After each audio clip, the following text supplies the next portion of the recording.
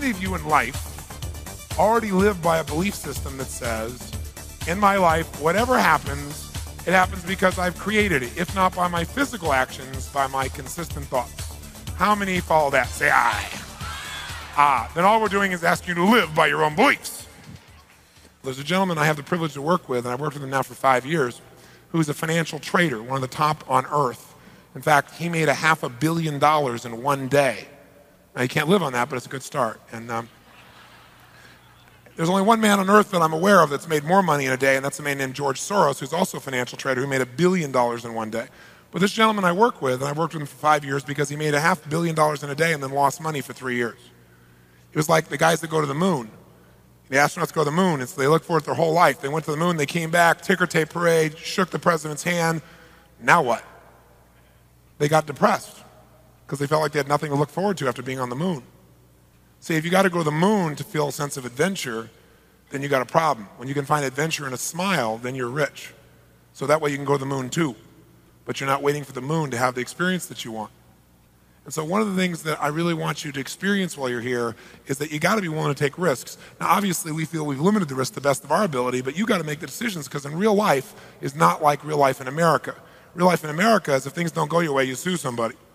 You blame somebody else. Real life in America is we all know that the real reason our life isn't perfect is because of our parents. If it wasn't for them, our life would be working perfectly. All right, if we didn't have to deal with all their imperfections. In fact, everybody knows now that the reason their life's not working is they came from a particular kind of family. What kind of family is that? Dysfunctional. It's the word of the 90s, isn't it? You never heard it in the 80s, or at least not in the 70s. It's a new word, dysfunctional. Everybody's from a dysfunctional family now. It's not even unique. So what's interesting is everybody's playing. We live in a society that's so out of control at this stage that not only do you sue somebody, but also if you commit a crime, it's somebody else's fault. Have you noticed that? That's the newest thing.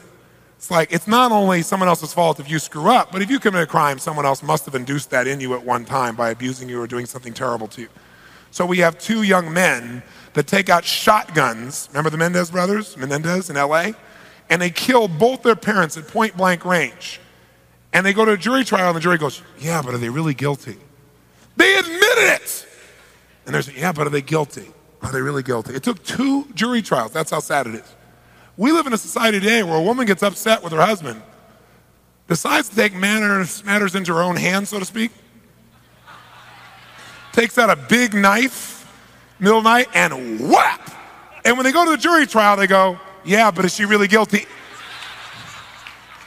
Now, don't get me wrong. If he abused her, I want him to pay, I want him punished. But there are laws for that stuff. This one woman is responsible for more men sleeping on their stomachs after a fight than any woman in history. And even really good religious folks, you know, I personally am a Christian, whatever people believe I'm supportive of, but I hear a lot of my Christian friends say, yeah, but you're preaching the power in you. That's not God. Where do you think it came from? I mean, think about it. I mean, it's like, where did it come from? No, if it's God's will, then my life will work. No, I got news for you. Lying on your butt watching Jerry Springer eating Cheetos is not going to make God work for you. Right? That's not it. That's called you got a fat butt as big as Chicago. That's the problem. Okay? Because you aren't moving. That isn't God's fault. A lot of you know the old story, don't you? Story about the preacher. He's traveling across the country, preaching the gospel everywhere he goes. Passionate man. He gets to the Arizona deserts. He's out in the middle of the desert, and in the distance, he sees this magnificent, I mean, absolutely magnificent garden. He knows that, you know, it's obviously not real. It's obviously a mirage. But as he gets closer, it's really real. He can't even believe in the middle of the desert, this magnificent garden, flowers and trees and fruit and everything. So sure enough, he decides to go knock on the house. There's a house at the back of this garden. He goes and knock on the door because he wants to make sure the gardener understands who created this garden. Sure enough, he bangs on the door as hard as he can. He's very righteous. Gardener opens the door, he's a very kind man. Says, Mr. Minister, how can I help you? He said, sir, I just want to tell you that the Lord has done a fine job with your garden. He was very intense. The gardener looked at the minister and he smiled and he said, I understand your message. He said, I agree with you. He said, if it wasn't for the magic of the seed and the soil and the sunshine, there'd be no garden here. He said, but I can tell you something, Mr. Minister. You should have seen this place when God had it all by himself.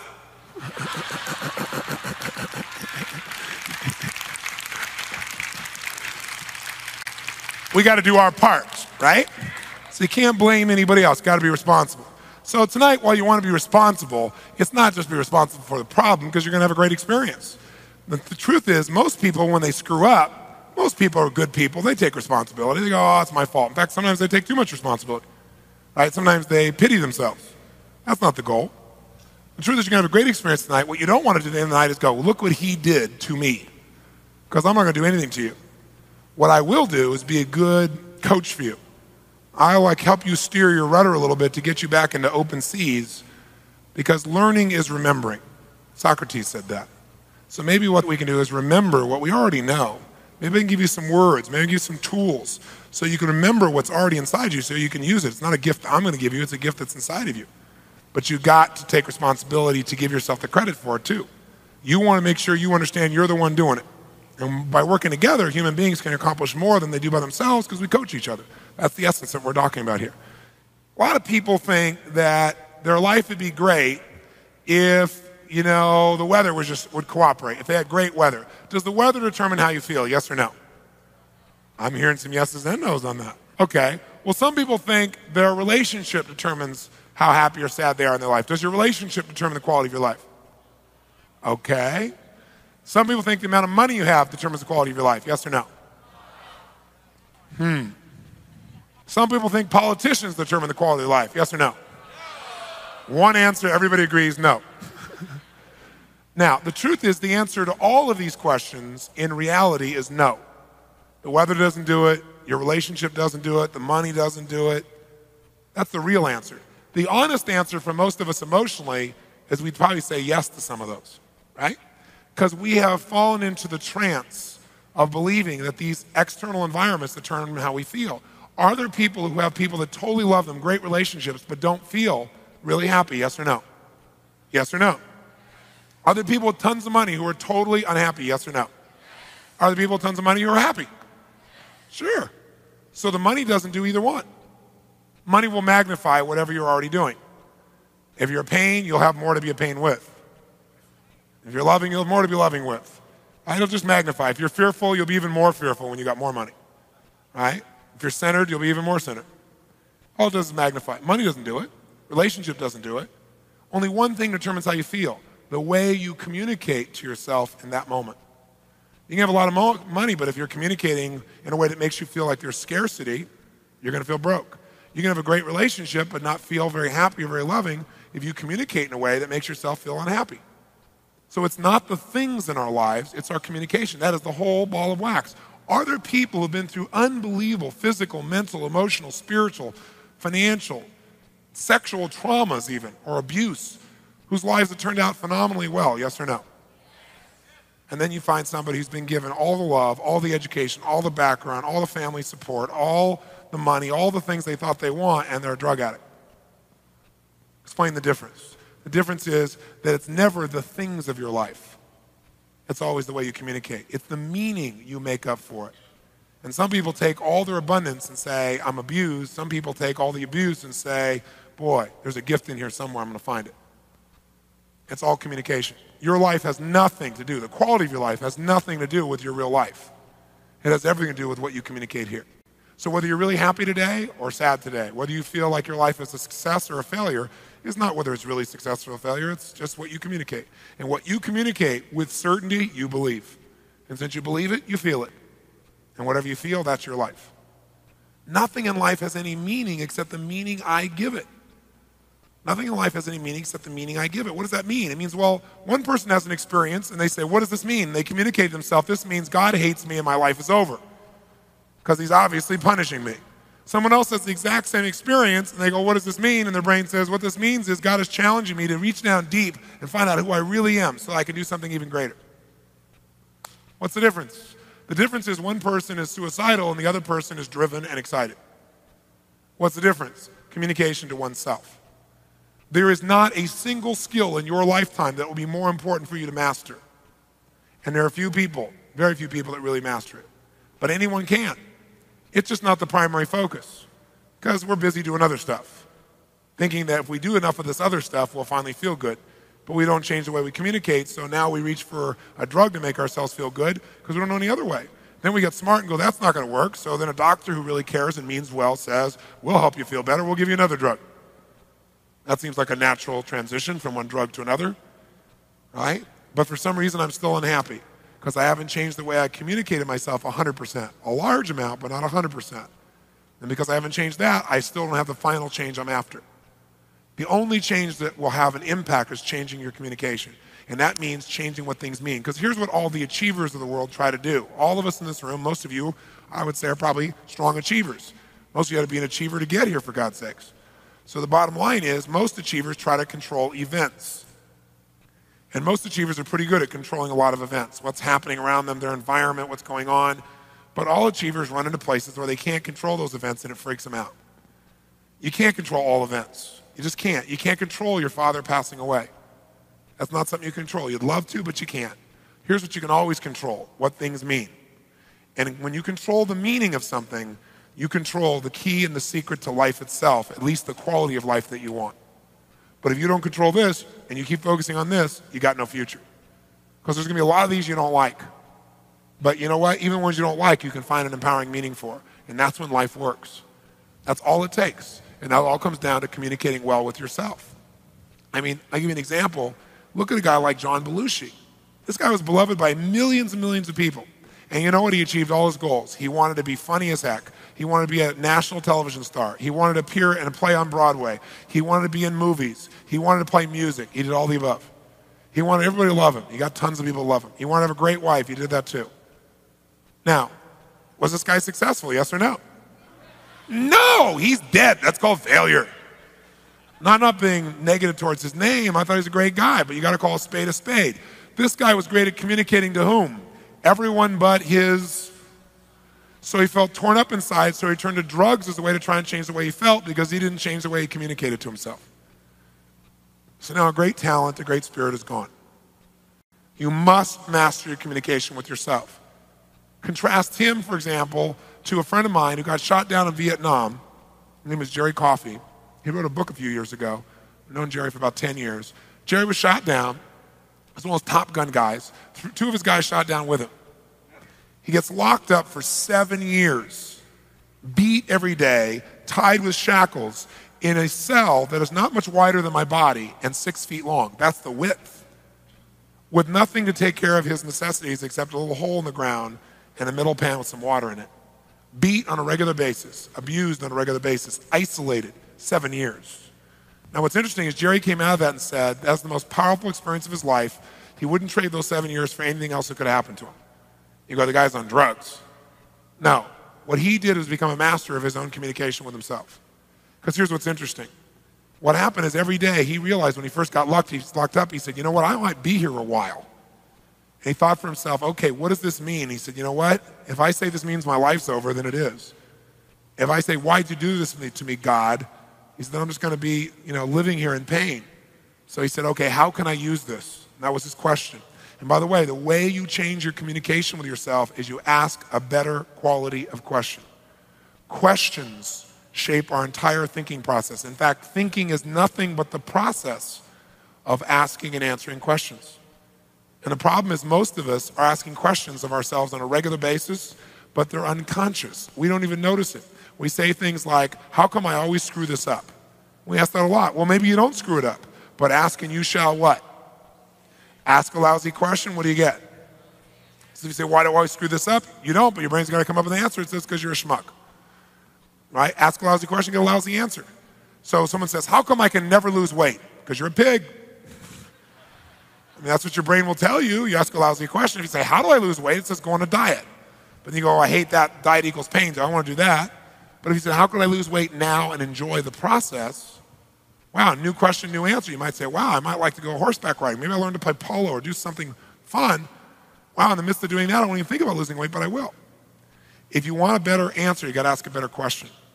And most of us have habitual questions that we don't even realize we ask that control our whole thinking.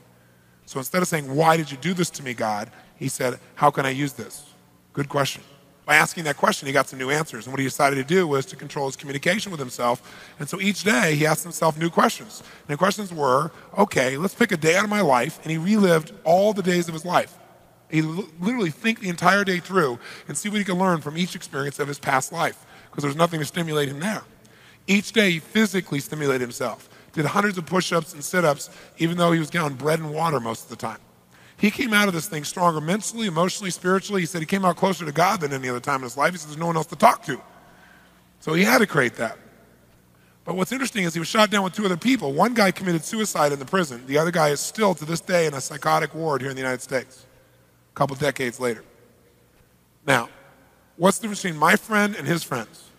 Only one thing. The way he, with who? That's it. I know it doesn't sound very sexy, but it's your whole life. And so maybe it's time to take control of it.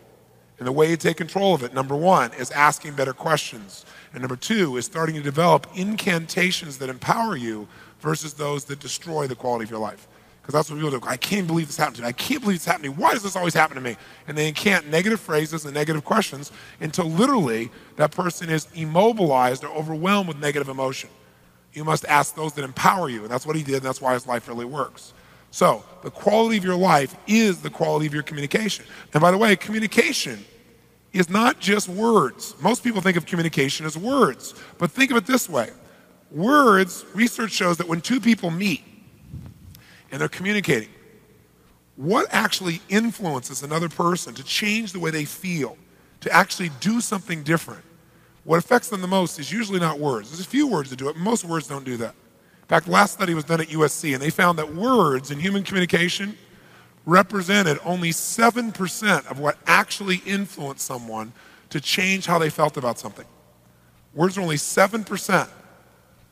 Now, most business people, or most negotiators, most salespeople, most marketers spend an inordinate amount of time trying to figure out what to say and how to say it so they can get someone to respond. And while words do play a role, they're 7%. They're the smallest role in actually influencing someone to change the way they think and feel and do. So what affects us more than words is voice qualities, or voice cues as we call it.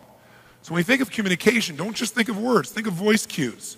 Because voice qualities represent 38% of what actually influences someone to change how they feel. Now, what's a voice quality? Well, tonality is an obvious one. Timbre, the quality of the sound. Volume, tempo, the particular pattern someone begins to speak radically affects the way we feel, doesn't it? If someone says, I love you, it feels different than if they say, I love you. I really love you. Different feeling, different experience, just by tonality. That's all it takes. Now, what affects us even more than voice qualities, though, is physiology. And again, remember, physiology is a fancy word for how you use your physical body.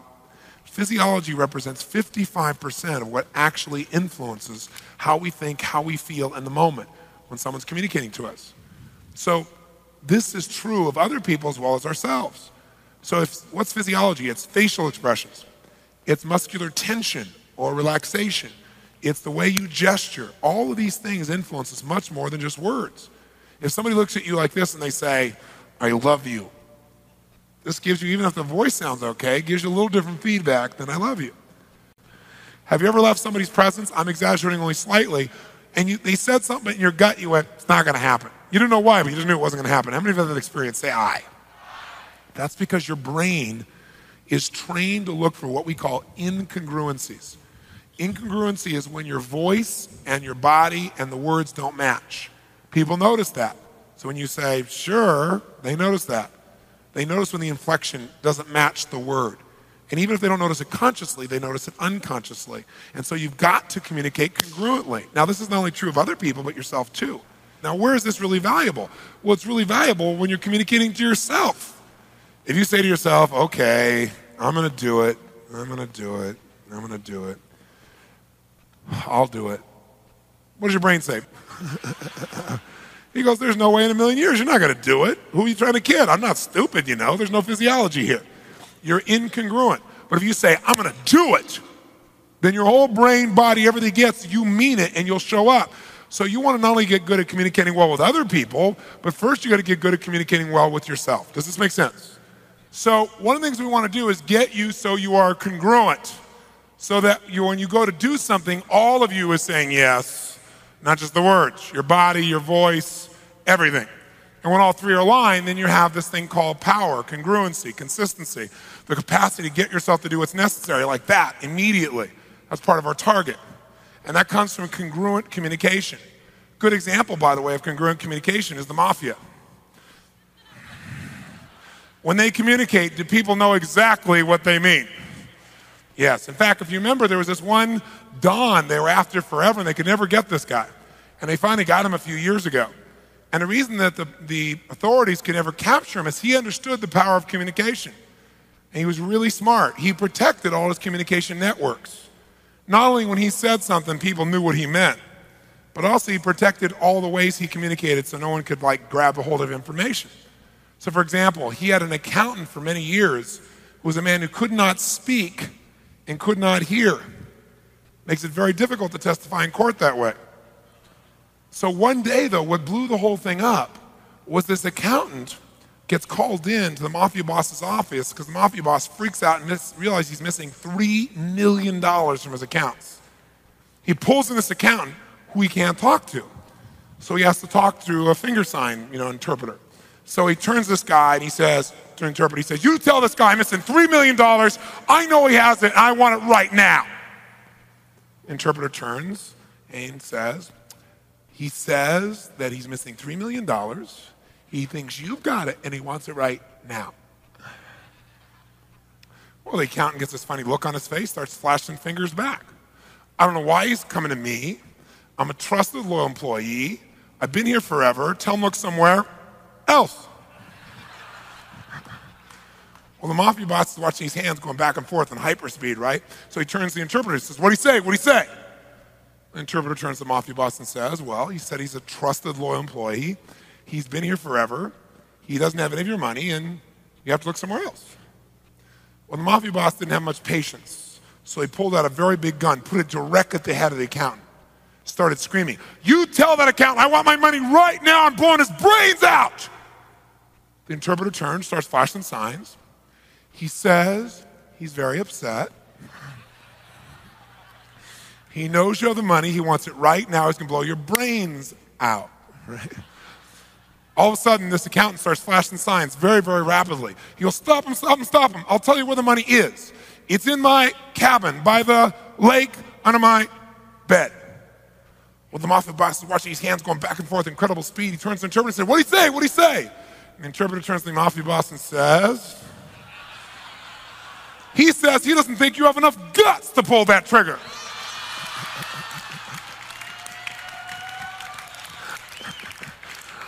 Moral of the story. We don't want to misinterpret ourselves this weekend, right? Now, if you're going to be effective then in communicating, you probably should know how your brain functions.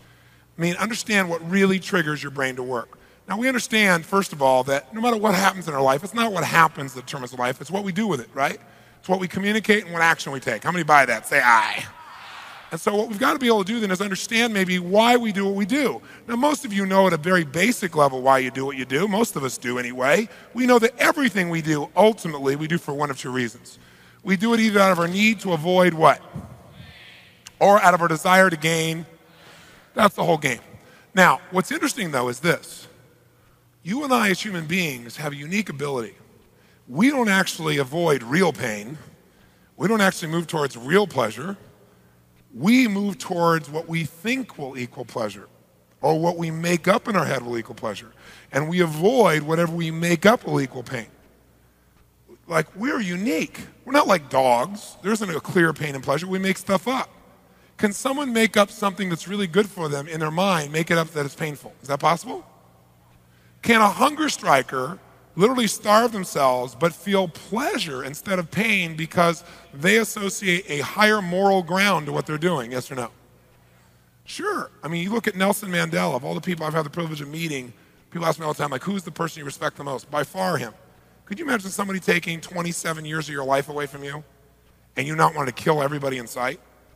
And then you not only don't kill anybody or come out and do anything, but you come back out and say, listen, let's rule the country together. You people that put me in jail for a quarter of a century. That shows you what a human being is capable of. And when I met him, I said, how did you make it through that suffering? And he looked at me and said, what suffering? I said, well, 27 years, what'd you do? He said, that wasn't suffering, Tony. He said, that was preparation. He said, while I was there, I was preparing for one of two things. Either I would die and my death would spark a revolution in my country, and I knew then my life's purpose would be met, or I'd get out and I'd end up running my country. So I was preparing to be a great leader. I mean, most people probably didn't have that communication with themselves. That's why you don't know Joe Schmo, but you do know Nelson Mandela. Because Joe Schmo never communicated with the darn it, you know who he is. Communication is everything. Mastering that communication is everything. And we have that power. So we have the ability to decide what equals pain, what equals pleasure. But here's the problem. Most of us do act like dogs. We let other people tell us how to feel. In fact, the average American watches television 7 hours a day still, even with the internet. 7 hours a day is the national average.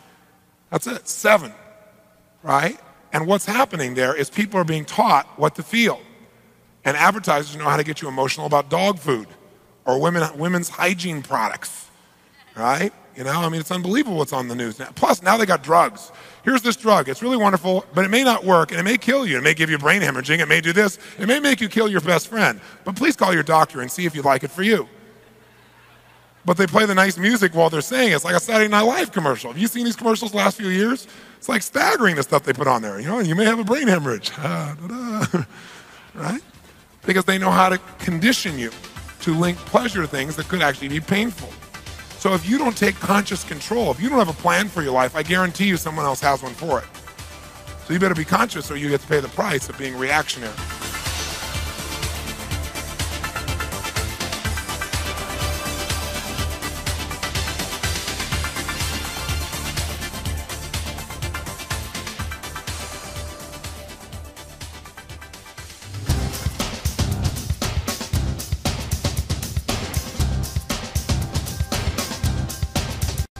Ultimate success formula.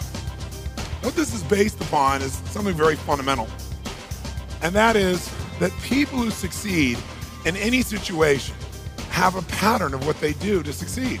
And it doesn't matter whether that person is succeeding in a business context or in a relationship context. It doesn't matter what the environment is.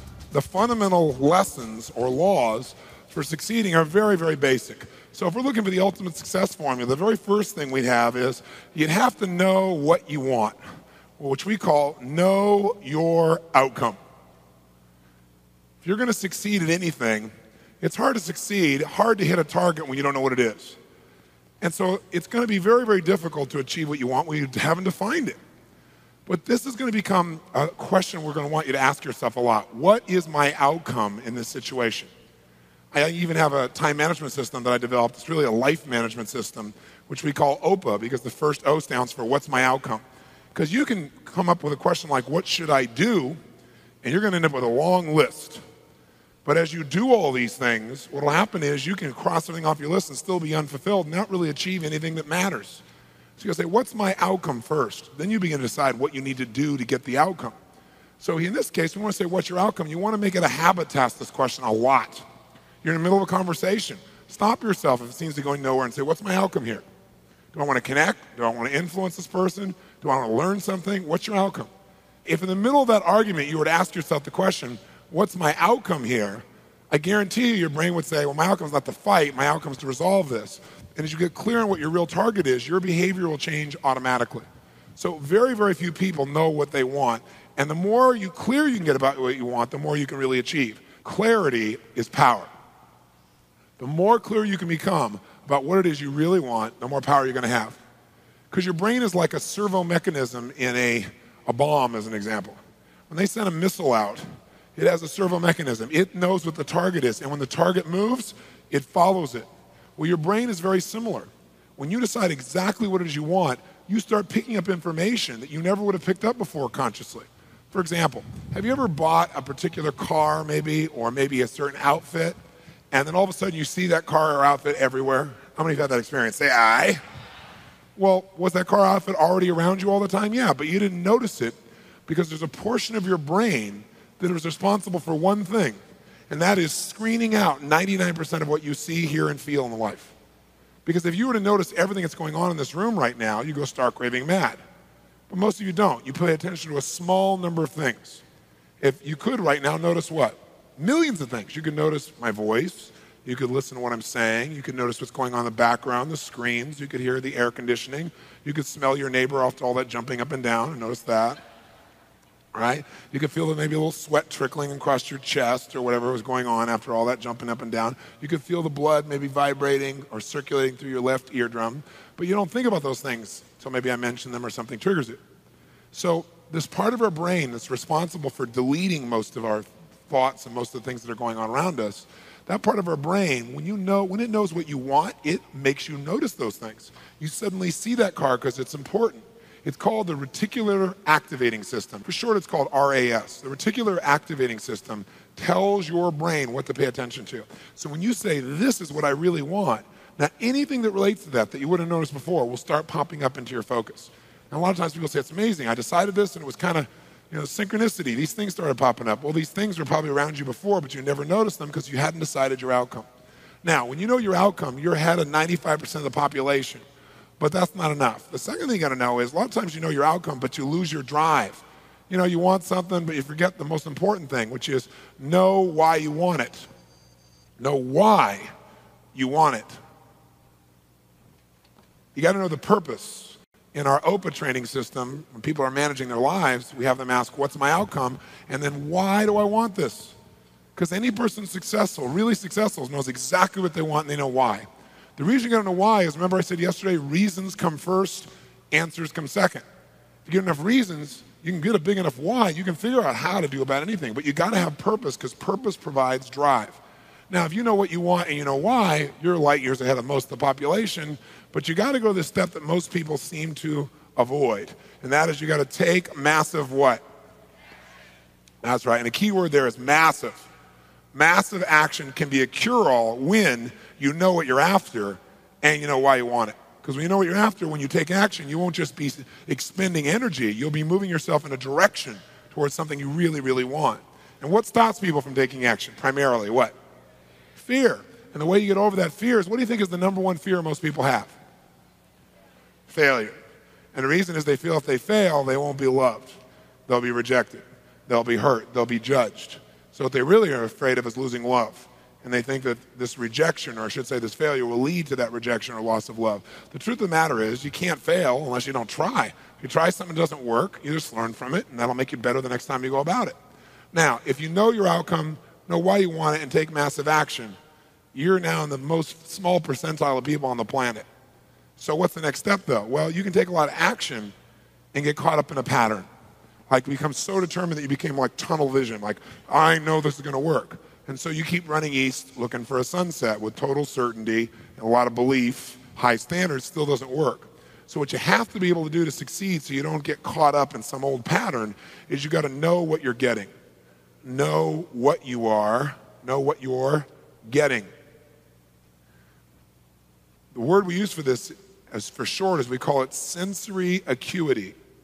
Sensory acuity is the idea that you want to become acutely sensitive to whether what you're doing is working or not. You don't want to just say, okay, I know what I want, I know why I want it, and I'm just going to make it happen. This is how I'm going to do it. You keep hammering it, hammering it, hammering it, doing something that doesn't work. And people do this all the time, right? Do the same thing over and over again, expecting a different result. That's called insanity. You can't do the same thing again and again, expect a different result when you can see it doesn't get the result. But we get caught up in our patterns. So we want to get really sensitized, acutely sensitized, sensory acuity, to whether what we're doing is working or not. And by the way, sensory acuity is really the measure of a person's intelligence. What I mean by that is, how do we measure intelligence? Intelligence is a measure of the number and quality of distinctions you have in a given situation. Like, for example, if you talk to Eskimos, that's actually not the politically correct term anymore, I guess it's Inuit. If you talk to an Inuit, what we formerly called Eskimos, you'd find out that Inuit have more than a dozen words for the word snow. More than a dozen. Now, I'm from Southern California. Guess how many words I have for snow? One. I don't see any of it. It's called snow, baby. Right? But they got to know what kind of snow. They got to make more refined distinctions to be effective in the world, to get their outcomes. They got to know what kind of snow you can build an igloo out of, what kind of snow you can take your dogs through, what kind of snow you can eat, right? What kind of snow you're going to fall through. So who has more intelligence, who has more power in that snowy environment? The Eskimo or me? Which one? Eskimo, because they have more sensory acuity. They have more refined distinctions about what each of these elements mean versus I just see it as snow. Now, if you took that Eskimo and you stuck him in my car in Los Angeles, then we'd find out that maybe I have a little more intelligence because he might try to steer the thing using the rearview mirror, right? He just doesn't know. So since he doesn't have that acuity, he doesn't have those distinctions, he wouldn't do terribly well there. See, some people I could hold this up and I could say, what is this? And they'd say, well, it's a cylinder. Other people say, no, that's a blue, white, and black cylinder. Someone else says, no, that's a blue color marker. A few people say, no, that's not just a blue color marker. That is a Pilot super color, bright and wide color marker, and if you get it in your clothes, it'll never come out. Now, which one of those people has more power? 1, 2, 3, or 4? 4, because they have the largest number of distinctions. The thing that can affect your life the most in terms of your ability to achieve your outcomes, the greatest resource on earth is other human beings. Example, have you ever had somebody mistake your being polite for your actually being interested in what they were talking about? Or worse, how many of you have ever thought somebody was interested in what you're saying, found out later they were just being polite? How many of you have been in that place? Say aye. That's kind of an uncomfortable situation. When that happened to you, you were missing your sensory acuity that day.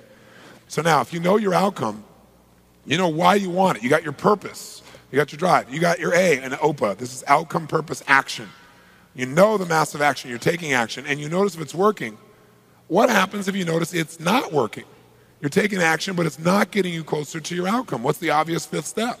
The 5th step is change your approach. Change your approach. If what you're doing, your acuity says is not working, change it. Now, what if you change your approach and that's still not working? Then what would you do? What would you do? Come on, what would you do? What if that doesn't work? What do you do? And what if that doesn't work? What do you do? What if that doesn't work? What do you do? What if after all that it still doesn't work? What do you do? And what if you try that and it doesn't work? How many times? Until you find out what works. Do not say to yourself, I've tried everything. That's bull. If you tried everything, you'd have what you want. Well, I haven't tried everything, but I've tried millions of things. Millions? Number them, name them. Well, maybe tens of thousands. Tens of thousands? Name 1,000. Well, maybe 100. Name 100. Well, maybe I did these 2 things over and over again that don't work. Okay? But when we start saying, I've tried everything, we tend to incant that, don't we? We make it an incantation, and then we believe it. And since we think we've tried everything, we just give up. It's garbage, not true. Hey, let me ask you a question. How long would you give your average baby to learn how to walk? Before you shut them off and didn't let them try anymore. What are you, crazy? My kid's going to keep trying until he or she walks. Magic formula. When almost everybody in the whole world walks, right? But see, when you're a kid, that's what you do. You do whatever it takes. When you get to be an adult, you try something that doesn't work. You go, did anybody notice that? Okay, I'm never doing that again. And you lose all your power, okay? So this is the ultimate success formula. It comes down to knowing what you want, why you want it, taking massive action, know if it's working, and simply changing your approach until you get it. That's it. Anyone who succeeds does this. They may not call it Robbins' ultimate success formula, but I guarantee they did it. Corny example, Thomas Edison, these lights in here. Did this guy know his outcome, yes or no? He was absolutely clear. Without knowing the outcome, he couldn't have built that in a million years. It didn't exist before. He had to decide he wanted to create this result without the use of candles. Did he know why he wanted to do it? You bet. You read his writings, this man had a sense of incredible purpose and drive. Did he take massive action, yes or no? Oh, yes. Tens of thousands of experiments. Did he notice when it wasn't working and learn from it? Yes or no? And did he keep changing his approach? That's why right now in this room we don't smell candlelight, right? Now, if you know the old story of him, it's written about him in his early days. He says he's got his best friend with him. He's doing this experiment, and as he's doing it, he creates a small explosion, which shakes the room, scares both of them very, very severely. And then at the end of that, he gets up, and his friend is totally shaken, freaked out. He pulls out his journal and he starts writing. And it's his 9,999th experiment. And his buddy says to him, what's the matter with you? Insane? You almost killed us. So you're going to wait till you have 10,000 failures before you give this stupid idea up? And Edison's response to him was, I didn't have a failure there. He goes, that's your 9,999th failure. He said, no, it's not. He said, I discovered the 9,999th way not to invent the electric light bulb. But I did discover how to create a small explosion which may be useful in the future somewhere else. Interesting, right?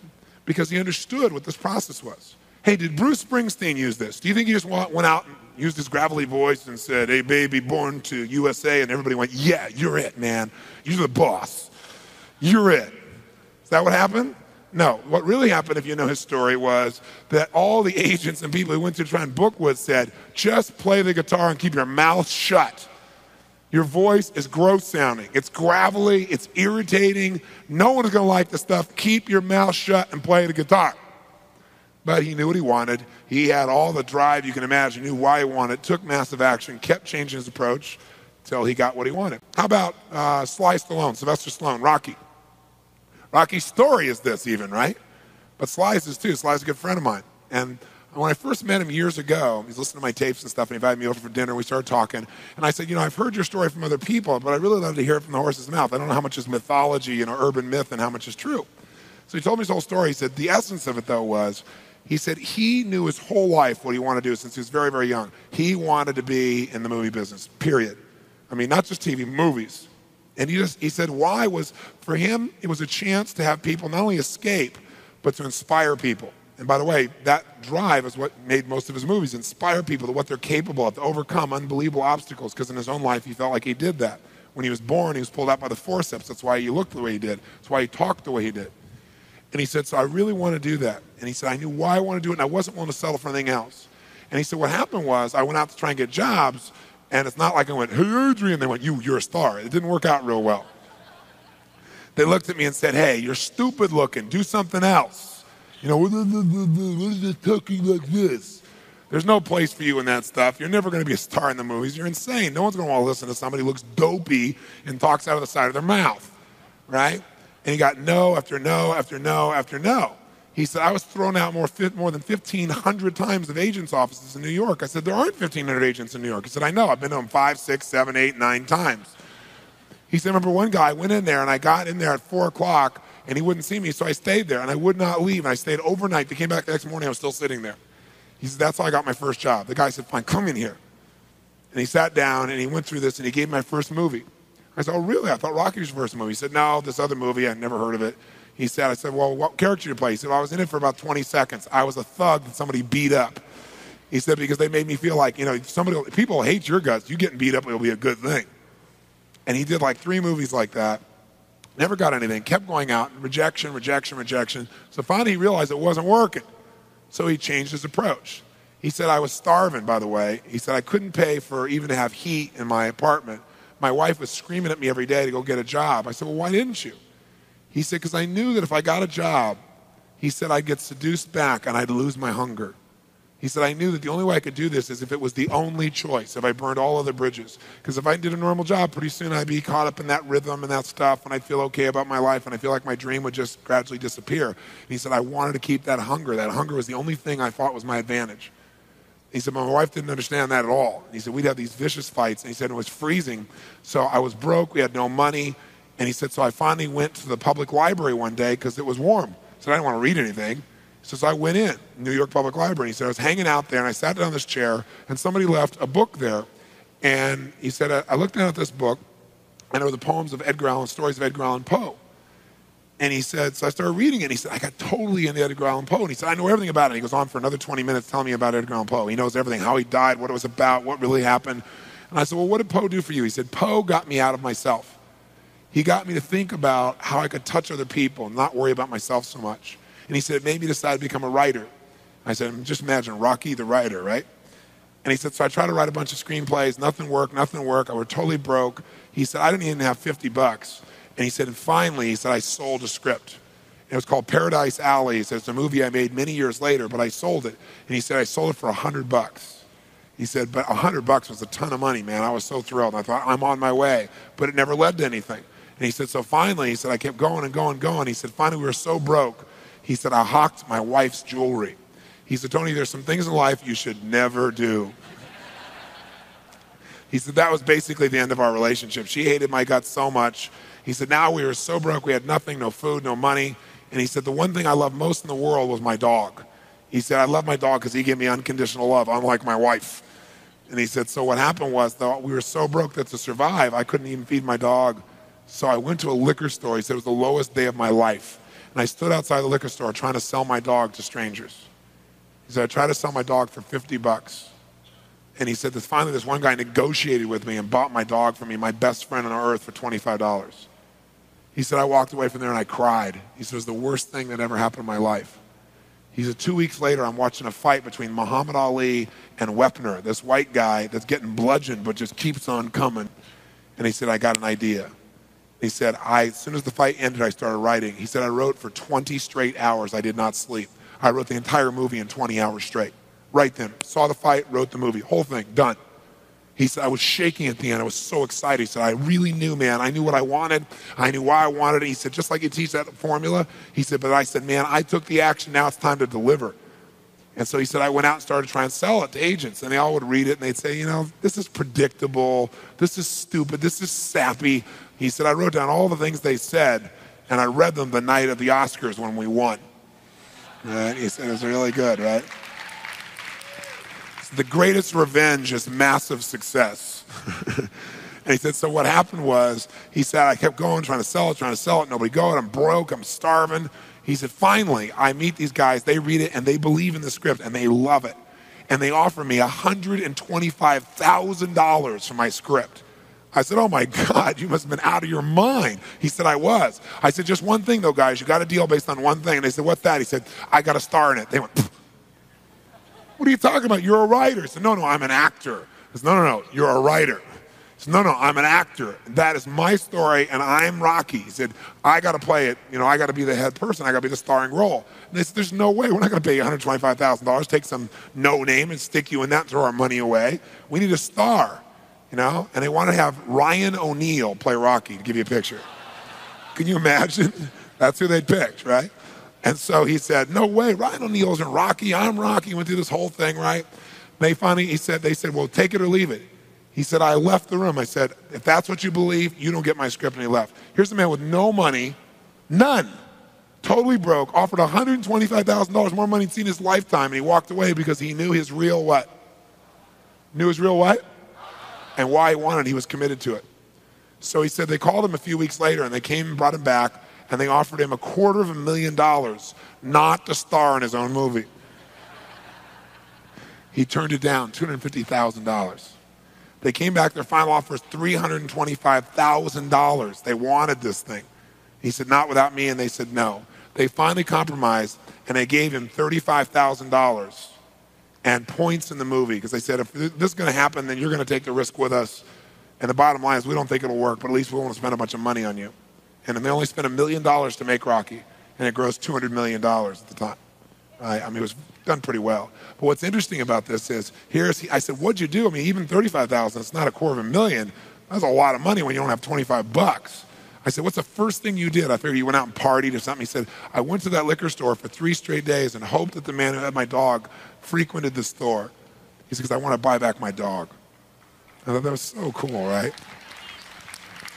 That was really cool. I said, what happened? He said, third day I was there, this guy walks by, and I see him, and I can't believe it, and there's my dog. And I looked at him, and I said, sir, remember me? And he said, it had been about a month and a half by the time this had all come about. And he said, remember me? I'm the guy that sold you the dog. I goes, yeah, I love the dog. He said, well, look. He said, I was so broke, I was starving. He's my best friend. I'm sure you love him too, but I got to have him black. Please, I beg of you. He said, I'll pay you $100 for the dog. I know you paid me $25, but I'll give you $100. And the man said, absolutely not, no way. He's my dog now. You can't buy him back. Right? And Sly said, Tony, how you say know your outcome? I said, yeah. He said, I knew it. And he said, I kept changing my approach. So I went, $500 for the dog. The guy said, absolutely no way. He said, $1,000 for my dog. The guy said, no amount of money on earth is ever going to get this dog from you. I said, what'd you do? He said, I knew my outcome, right? Because he listened to these tapes, kept to him. He said, I decided to take massive action. He said, I got my dog. I just kept changing my approach, so I got it. I said, what'd it cost you? $15,000 and a part in Rocky. The guy's in Rocky.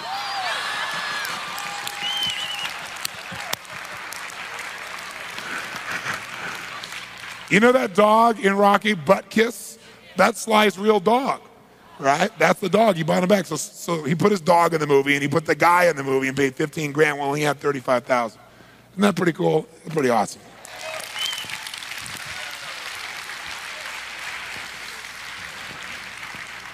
So there's always a way, if you're committed, Just got to keep changing your approach.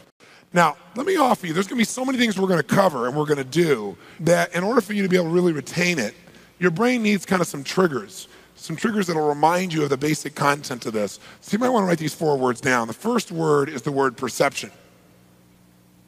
Perception. This is a core principle of life, and that principle is simple. Whatever you perceive is going to be true for you.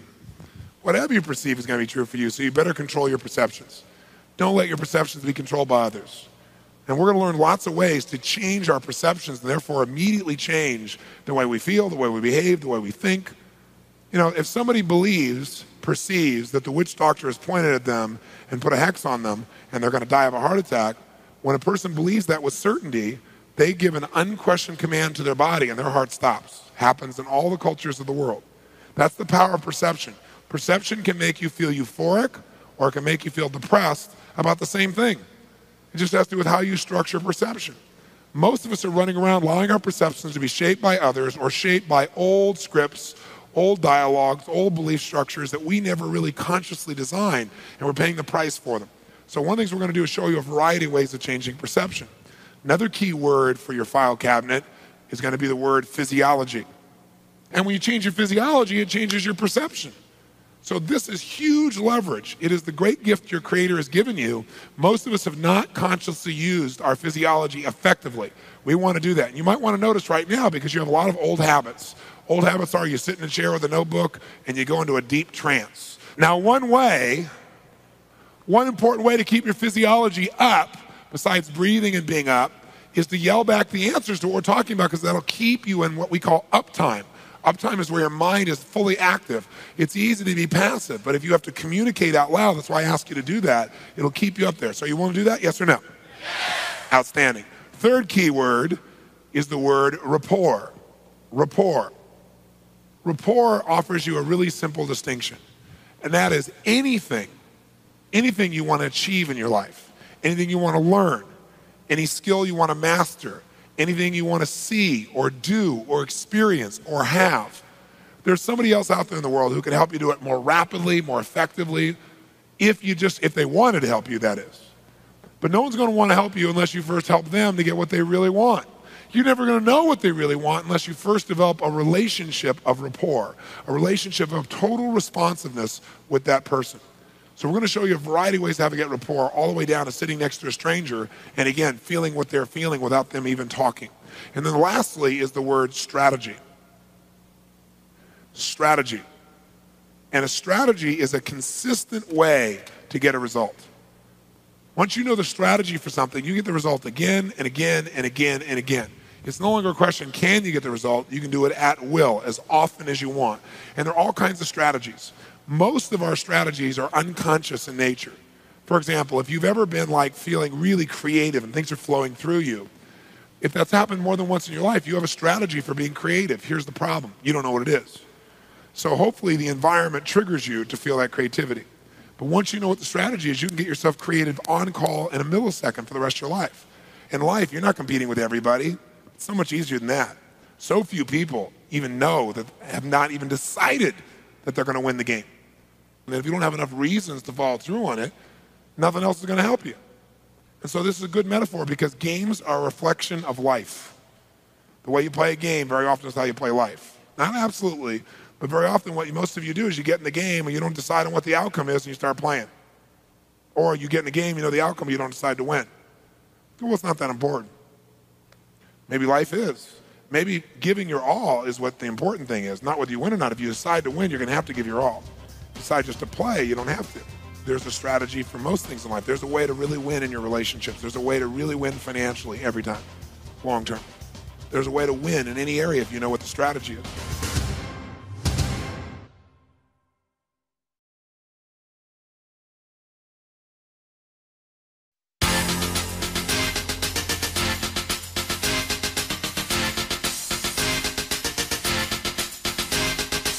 Nightingale Conant is proud to present Unleash the Power Within, an exciting live audio seminar by Tony Robbins.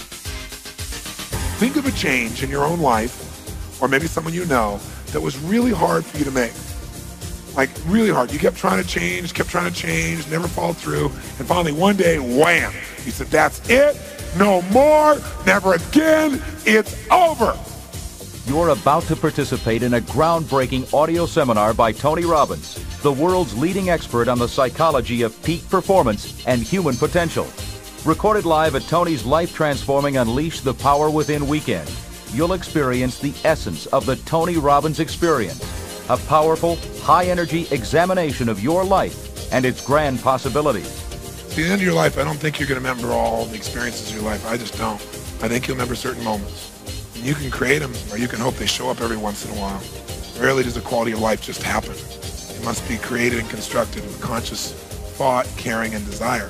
That's what makes a great life. Tony has spent over 20 years sharpening his life-enhancing strategies while coaching people around the world. Unleash the Power Within is the culmination of all he's learned and the tools that you need to make your life extraordinary. His dynamic powerhouse style, combined with his empathic approach to human transformation, have made Tony Robbins America's results coach and a world-class leader of profound sensitivity and insight. So this is the ultimate success formula. It comes down to knowing what you want, why you want it, taking massive action, know if it's working, and that's it. Anyone who succeeds does this. Take a front row seat for Tony Robbins' Unleash the Power Within. You'll learn to immediately break through your self-imposed limitations, create lasting change, and condition your mind for a lifetime of constant and never-ending fulfillment.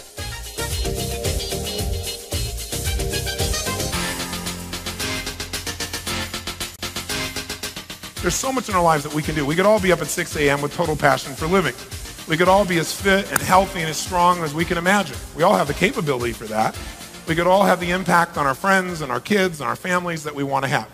We could also be happy every single day. We could. It's not impossible. The problem is our belief systems keep us from actually engaging the parts of us that would make that a must and not a should. Because we all got lots of shoulds, right? I should do this, I should do that, I should go on a diet, I should follow through, I should spend more time, I should make that extra call, but we don't actually do it. We just, what I call, should all over ourselves, basically. And so we want to turn those shoulds into musts, and anybody can do that. How many of you have had an experience where in a moment, something you've been working on for years, or struggled with for months, you just like nothing worked, and all of a sudden, wham, I mean, something happened, you said, that is it, never again, no more, and you made the shift in a relationship, in your business, in your career, someplace in life. How many can relate to this? Say, I. This is really the beginning of a journey. And it's a journey that I can promise you will be one you won't forget. Not because I'm so great, but because you got all these things inside of you. If you came here for me to be your guru, you came to the wrong place. Because that's not what I'm about. I'm just a guy. I have some really good solutions to ideas because for 2 decades of my life, 21 years now, it's been my obsession. What makes people what they do, and how do you change it quickly when what they're doing is not what they want? How do you produce results? And I've been now with, about 2 million people from 65 countries, so you don't have to be too smart over 2 decades of that many patterns to start seeing there are patterns in human behavior, and they're predictable patterns. And when you know what they are, you can change things in lightning-like speed, just like your mechanic knows how to fix your car, hopefully, or your computer expert pretends that they know the answer to that. Each one of you have your focus. You have an area of your life that you know much more than I do, and you're an expert in that area. So I'm not coming to you this weekend as having all the answers, but I've got some that work just because they work globally, meaning worldwide, no matter what your background is, what your past experience is, your gender, your color, your religious beliefs. There are certain fundamental laws of the human psyche and the human physiology that when you engage them, you will get results, period. In fact, I got a question for you. How many of you in this room have ever gone to an educational experience of any sort, a seminar, university experience, anything? You learned something you really thought was valuable. I mean, you really truly knew was valuable, but then you never actually applied what it is you learned. How many of you have had this experience? Say, I. How many of you have this happen to you more than once in your lifetime? Say, I. How many still feel like you're intelligent? Say, I.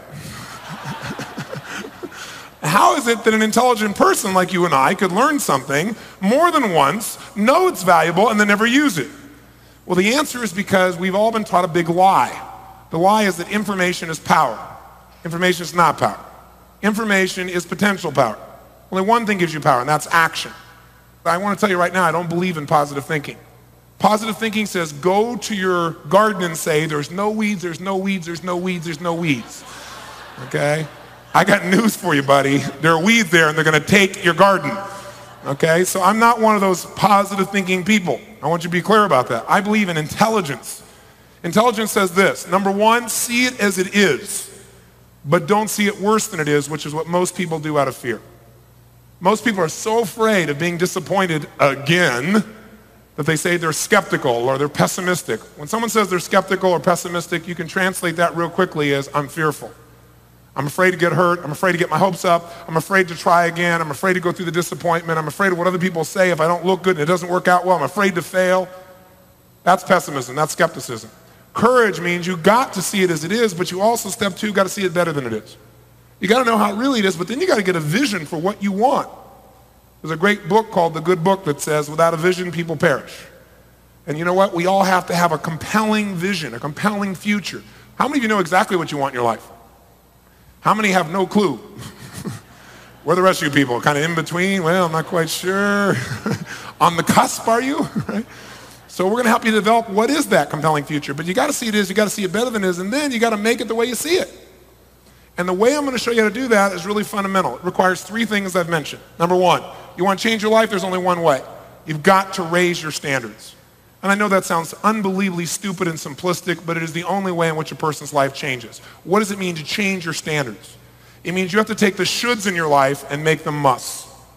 Because as long as it's a should, you'll do it when it's convenient, and convenience does not create consistency. And if you're good at anything, you're consistent. If you've got a great relationship, it's not because once in a while you show up and are passionate and loving. It's consistency that makes a relationship work. It's consistency that will give you financial independence, not being good for a while with your investments or being good for a while in your earnings. It's consistency. And the only way to get that is to have a standard, a must. And people, all of us in this room right now, have exactly what we must have. You say, no, Tony, I'm struggling. I don't have what I must have. Trust me, I must have a better relationship than this. I must have more money than this. I must have less weight on my body than I got right now. Trust me, it's a must. No. Not yet. Unless you're in the process, unless you really are making progress, the answer is no, it's still a should.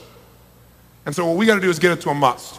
And when it's a must, everything in life changes. Michael Jordan, great example. And one of the things that's neat about Michael is if you ask Michael, you know, what is it that separates you from everybody else? What's made you the best that exists? He's very humble, really warm. Thanks for the comment. And I say, you know, is it talent? Is it ability? Is it God-given gifts? I mean, what is it? And Michael will tell you, he said, Tony, no one has a higher demand on themselves than I have on me. He said, I don't compete with other people. I compete with what my best could possibly be. Because if I competed with other people, then I'm only going to push myself so hard. His standard is really simple. He modeled it from a man named Dr. J. Dr. J in his day was probably the best player of the league. And he had a simple philosophy. Dr. J, somebody came to him when he was in his mid-30s, and they said to him, Dr. J, how come you're so darn good? How come you're so lucky to have all these skills? And Dr. J was a very cool guy. He never got upset. But he also got a little heated, and he said, let me tell you why I'm this way. Because every day since I was 7 years old, I've demanded more from myself than anyone else could possibly expect.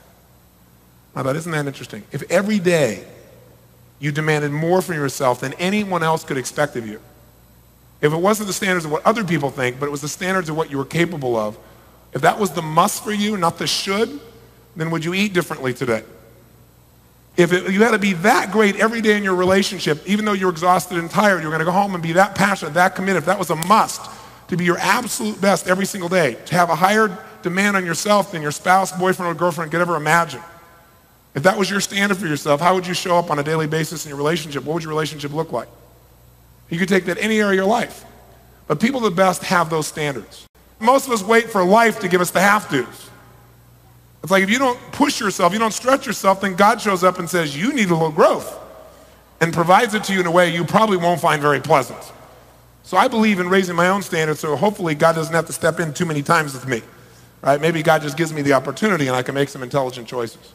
Second thing that all people do who get what they really want, who expand and have a quality of life, is they change their limiting beliefs. Because the only thing keeping you from getting what you really want really is the belief that you can't have it, even though you say you think you can. The unconscious belief. The belief inside of you that says, oh yeah, I can do this. And this voice inside says, who are you kidding? We're going to give you a few skills on how to get your beliefs aligned. Have you ever been in a place where you were so focused, it was like you and the task at hand, and there was nothing else in the world but what you were committed to? Bombs could be going off, you wouldn't know about it. How many of you have ever been in that place? I call it a genius state. How many been there? Say, aye. Okay, that's the state you're going to get yourself into. Absolute certainty. The bottom line is, what you're thinking about in this moment is controlled by your beliefs and your values, the way you've been raised, right? But many of you never chose those consciously. You just kind of pick this stuff along the way, and it affects your life. So we're going to decide consciously. And we're not only going to destroy what doesn't work, you're going to install what you need. And when your beliefs are on track, when your values are on track, you are pulled in the direction you want instead of being pulled apart. You ever been in that place? It's like you want two things that are totally in conflict. I'll show you how to resolve that. And that'll be a huge, huge shift for most of you. And then the third thing you need to really make your life work, besides incredibly high what? Uh-oh, we're in deep trouble already, I can see. Really high what? That's right. You got to raise your standard, whatever it is. It's got to be the next level of standards for you. You can't get to the next level of your life with the same level of thinking, with the same level of standards as you have right now in this moment. So I could give you a million skills, give you all the ability. You get pumped out of your mind, leave here, and unless it's a must for you, you'll go back to doing the same stuff. You know, you have like a nice month or two of like riding high on the float to the seminar, but I'm seeing permanent, lasting change. And the only way you do that is get enough leverage on yourself that change is a must. And once you change it, it's so reinforcing, you stick with it. Not because you're so disciplined, but because it's so rewarding. Then the third thing you got to have is the right strategy. Because it's one thing to have a high standard, like you go, I'm going to go out and change the world. That's my must. And then your voice inside goes, who are you kidding? And you got a problem. But let's say you got the standard and the belief. And let's say your goal is to see a sunset, and your strategy is start running east looking for a sunset. I don't care how much you believe, you got a problem. You got to have the right strategies. Strategies for overcoming fear, strategies for taking action, strategies for attraction, causing attraction to happen to another person towards you and vice versa. Strategies for feeling love, strategies for making decisions, strategies for creating rapport, things that work. Why do they work? Why is it a strategy? It's proven. Because people of all directions, backgrounds, genders, all can do the same result. It's a strategy when anyone can do it, as long as they do it that way. It's like a recipe. Once you know it, you create the same result as often as you want. But you got to have the right strategy, or you can work real hard and be a really good person and be a real hard worker and still have nothing. And most people have this in lots of areas of their life. Their financial life is an obvious example. 95% of this population ends up dead, broke, or dead by age 65. Why? They don't have the right strategy, and they have low standards, and they don't believe. But some of them even have those two, but they don't have the strategy. So we're going to work on all three of those elements. Does that make sense? Let me offer you a possibility. We know you've learned from the past and not done it. Why? Why is because all this information came at you. But as I said to you, information doesn't change your life. We live in the information age, supposedly. There's too much information. You can't possibly absorb it to you. Where's it coming from? Everywhere, right? Right? It's coming from CD-ROMs and pretty soon DVDs for many of you, and it's on the internet. We are drowning information, and we're starving for wisdom. We're starving for those things we can actually use to actually get what we really want. Otherwise, you can spend all your time on the internet reading more information or chatting or buying something and never have any change of life. The internet's not going to make your life better. You have to make your life better by using your resources differently. But here's the deal. We're not in the information age. We're in the entertainment age. Here's what really grabs us. Something that moves us emotionally. We don't remember all that information. When something grabs us, man, we remember. Some of you old enough to be around long enough to know this, remember where you were when you heard John F. Kennedy was shot. Right? For some of you, maybe it was John Lennon if he was an associated hero for you. For others of you, it's, you remember everything about Monica Lewinsky. By the way, she's now just Monica. It's like Oprah, right? Michael, right? It's now Monica. Everybody on earth knows who Monica is, right? There's an emotion, right? There's a feeling. There's something there. It's not the information that's getting you, right? O.J. Simpson was the big focus before that. Why were people watching every single day? Drama, entertainment, emotion, feeling. So the only reason people pay attention though when we get something is you add feeling to it. So here's my goal with you. I don't want this to be a class. We're going to try something different. We're going to go into 21st century learning. See, this was designed for you to obey, to enter the 20th century where your job was working in an industrial complex of some sort, maybe building cars or something. And so they trained you from birth that you to arrive on time, check in, do what you're supposed to do, and sit and shut up till someone told you what to do, and then you only did what they told you to do, and you didn't talk to your neighbor. Now today in business, if you don't talk to your neighbor, you're out of business, right? Today, if you wait for somebody to tell you what to do, you're in trouble. I mean, today you got to think, you're in teams, you got to make it happen, you got to create it, you got your own business. It's a different world. So this has trained us for a world we're not in. So we have to be in a proactive, aggressive, entertainment-driven, emotional world. That's where we are. That's what you want. So the only way to get that is to learn in that state. So this is going to be very different for most of you. I'm going to ask you not to be the passive, deep trance, hypnotic subjects. I'm going to ask you to be outrageous, playful, crazy, silly, and fun. If you and I are going to be effective as people, which means have fun, be fulfilled, be passionate, get results, achieve, learn, grow, all that, then we've got to become active rather than passive in our experience. In order to do that, it starts with the way we move and the way we think. And so I have a metaphor for myself. I think the most influential people in the world are kids. How many of you have kids? How many of you ever tried to say, no, you can't have an ice cream cone to a kid and saw moves you've never seen in your life before? Right? They don't hear no, it goes right on by. So if we want a quality life, one thing's for sure, we've got to become people of influence. You got to be influenced your kids and your family and yourself. You got to get yourself to do what's necessary. I mean, influence is the base skill for quality life. Influence with integrity. So if you're going to influence yourself, then you might look at kids because they're good at influencing. And they do it a lot of ways. They do it with their energy, don't they? They do it with playfulness. They do it by asking a gazillion questions. They do it because they're having so much fun that even when they annoy you, they make you laugh every bit, right? Somehow they pull it off. And so my view is I'm always going to be a kid, no matter what age I am. Because kid or adult or old person's all a mindset. I know a man who's 84 years old who has just started lifting weights about 6 years ago, now lifts bench presses 450 pounds. I mean, unbelievable. This guy is like pure stud, right? And there's all kinds of research showing now about people starting in their 60s and 70s start lifting weights and get as strong as men and women in their 20s and 30s. And his mind is the best part, though. That's why he does it. I mean, sure, anybody could learn to do that. But most people don't have that as a standard. I mean, come on. We're all in cultural hypnosis. I mean, when you're in your 60s, it's over, baby. Right? You're getting old. Baby boomers start freaking when they hear those kinds of things. Right? They go, wait a second, I'm in my 50s now. I'm in my late 40s. I'm going to defy all that stuff. Right? But most people in their 60s and 70s don't have that as their standard, saying, I'm going to learn to bench press 450 pounds, so they don't. It's a should. It's not even a should. It's a never maybe. They don't have any belief that it's possible, any sense of certainty, and they have no strategy. He had all three. I also know a young man I was talking to recently, he's 21 years old, he's probably the oldest person I've ever met in my life. Because everything is impossible for him, and he's tired all the time, and he can't accomplish anything, and the world is forever terrible. It's a mindset, isn't it? How many want to be a kid for a few days here? Say I. Okay, then if you're willing to do that, here are a couple ways to do it. Number one, when I ask you a question, yell back the answer. Not so we have a rah-rah session here, but because research shows if you sit and listen to me passively, within 4 weeks you'll remember 10% of what I said. If you listen and take some notes, jumps up into the 50 percentiles. If you listen, take notes, but physically are active, like you yell back the answer, your attention is in the 90 to 95 percentiles, because what happens is, like when you yell an answer back, it's like driving the grooves of what you learn deeper inside of you. Plus, you're going to know the answer to anything I ask you. I'm only going to ask you questions you know the answer to because I want to help you to have strong self-esteem. It's easy stuff. But by yelling yes, you'll also keep your energy high. How many want to do this, especially when you don't feel like it, so you build some emotional muscle? Do you agree with me that if you really want an extraordinary quality of life, that one of the things you got to master is your ability to get yourself to take action, to influence yourself, number one. How many agree with that? Say aye. How many agree, number two, you'd have to become good at influencing others with integrity, meaning getting people to do the things they normally won't do for themselves. How many agree with that? Say aye.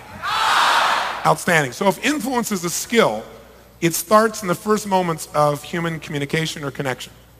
So I want you to try something silly. I want you to notice little things. You know, most people think little things don't matter. They want to see the big thing. But I have a different mindset. When someone negotiates a deal that changes planet Earth, like, you know, Gorbachev and Reagan get together, and for the first time in human history, you destroy nuclear bombs, I want to know what caused that. And everybody looks at the big thing. But I get together, and I've had the privilege of being with both those guys, and I found out exactly from them what was the little thing. They didn't even notice at the time. Like later on in retrospect, they figured out what actually made them become friends, actually made them make an agreement. Little things change everything. If you're heading this direction, and we make a little 10-degree shift, it looks like nothing, 10 degrees between these two. But if you take that 10-degree shift out a week from now, a month from now, 6 months from now, a year from now, you have a revolution. You have a totally different destination and where your life turns up. Because it's so much easier to change the little things when you're way upstream. It's like I have a simple philosophy. Kill the monster while it's little, when it's a baby. Don't wait till it's eating the city before you kill the monster. Okay? And we all have little monsters inside that we want to handle. We also have some real great things that we want to magnify.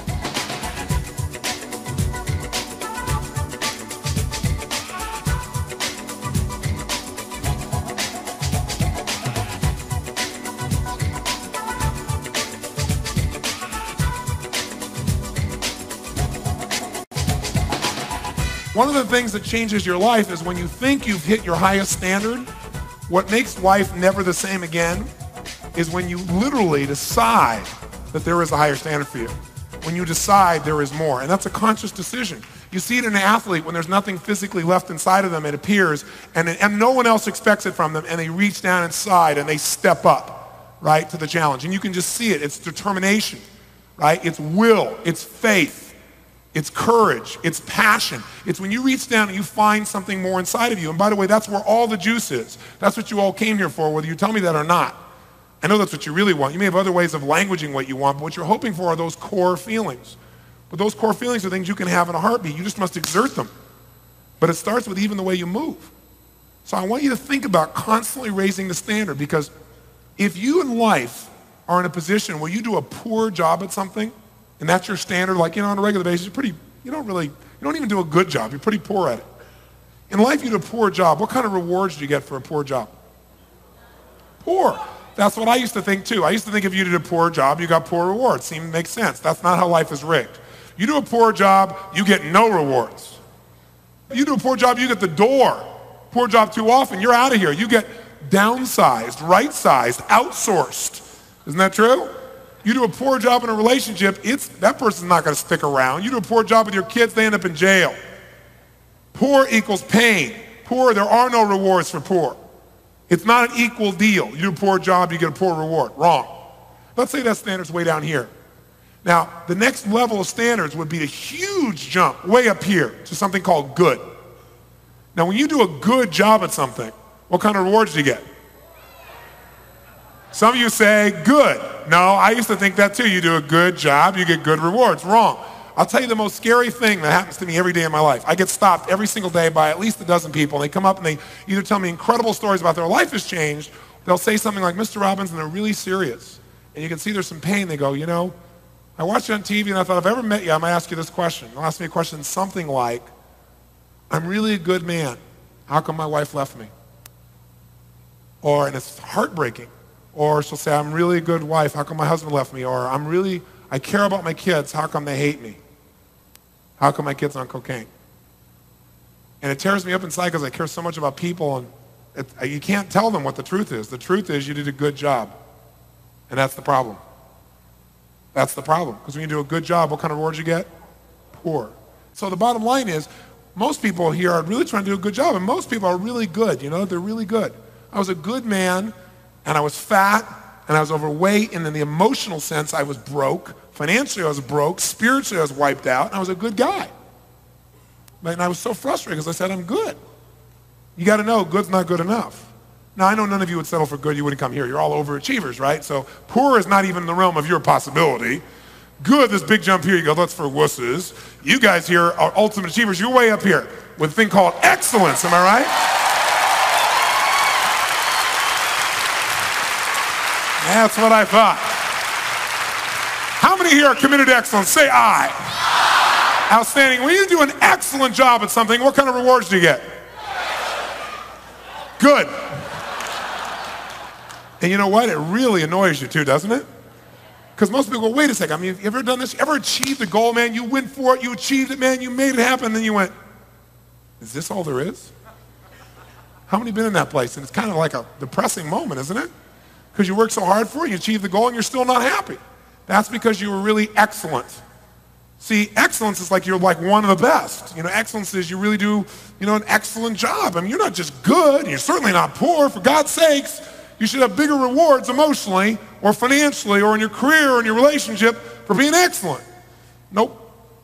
You go, I don't have anything left. There's nothing left of me. I've given my all. Nope. You've not given your all. There's that little piece you haven't got to that if you get to it, you get all the rewards. Because if this is poor, huge jump to good, huge jump to excellence, here's the good news. All the rewards are at the next level. And they're disproportionate. They're like way beyond what you can imagine. And the good news is they're about this much higher than excellence. At a level right there, right? Right there. And that level, hallelujah. feels like a sermon at this point, right? That level right here that's just a few inches above is called outstanding. And when you are outstanding. When you stand out from all the rest, in your courage and your commitment and your persistence and your love and your dedication and your skill set and your whatever, you get all the rewards. And it's unfair really because you're only a little bit better than those people that are excellent, but your rewards are like a gazillion amount. It's just being outstanding on a consistent basis instead of being excellent. And that difference, by the way, is not usually really a large skill difference. It's a psychology difference. It's a standard difference. It's what you hold yourself to. I mean, did you watch the opening to the Olympics in Atlanta? When this guy walked out, I don't know if you remember, how many saw the opening to the Olympics? And this little guy walks out, he's 97 years old. He's the oldest living gold medalist. And he walks out into the field, and what happens? 100,000 people in the stadium stand up and clap. The president cried. I mean, why? They don't even know who this guy is. Because they know he was outstanding probably 40, 50, 60 years ago. Unbelievable. Think about it, 70 years ago. That's what we value outstanding in a culture. A good example is Carrie Strug. Now, this little girl, remember what happened? This little girl gets hurt, injured. It's like a movie, right? It's like a Rocky movie all encapsulated. Because you're watching, it's like the Americans finally look like for the first time they're going to be able to finally win, finally beat the Russians. And sure enough, all of a sudden this girl wrecks her leg. And as she does it, everybody's like, oh my God, it's over, it can't happen. There she goes, holds it in. And what happens? She goes away, everybody's there, and all of a sudden the monitor comes on and goes, oh my God, I can't believe it. I can't believe it, she's standing up. She's walking towards the mat. She couldn't. She can't. It couldn't be. She's not going to try it, is she? And the whole place gets really dramatic and quiet. And this little girl with nothing but guts and heart, through the pain, goes and lands. Holds just long enough, pulls that leg up, and everybody goes crazy. They win the gold medal. How many of you cried? Come on, you cried out there. Come on. And you don't even know this girl. If you felt the emotion in that moment, if you cried or you felt celebratory, there's only one reason why. Because in that moment, you recognize the part of you. That's what made you feel moved. You know there's a part of you that's outstanding. If you cried, it may have been that you're not fully utilizing that part of you, and you realize that. If it felt celebratory, maybe you just, for a moment, remember what it would feel like if you engaged that part of you. But that only happens by a decision, because it wasn't skill that made her win, it was heart. And that's something you have total control of. If you'll push yourself beyond anything you thought was available, and like lifting a weight, like, I mean, how do you build a bicep? How do you do it? What do you got to do? You got to demand. You got to put a huge demand on it consistently, don't you? You have to take a weight. You can exercise it. If you don't exercise it, it atrophies. But to grow a muscle, like really build it, you got to take on something that's much harder, much more uncomfortable, not what you planned for, not what's comfortable for you. And if you make yourself do it even though it's uncomfortable, and you do it again and again, you get growth, because as you make a demand, the muscle expands. So it is true with a muscle called passion. The more you demand of it, the more it'll expand. But if you just do what you're already comfortable with, you'll leave here kind of pumped up, feeling good, and you'll say, wasn't that a cool seminar? But your life won't be changed. You'll have had a great weekend that'll last a month or so. That's not why I came by. I really want to see you give yourself the gift of raising the standard. By the way, if I'm going to do 10 curls, which one of those 10 gives me, which one of those 10 do I want to do the least? Probably. Which one? Number 10. Which one gives you all the growth? Number 11. Good people do 10 when 10 is what's asked of them. Excellent people usually 10 and a little half. Outstanding people always do more than is expected of them, because they're not doing it for someone else. They're doing it for what they know they're capable of.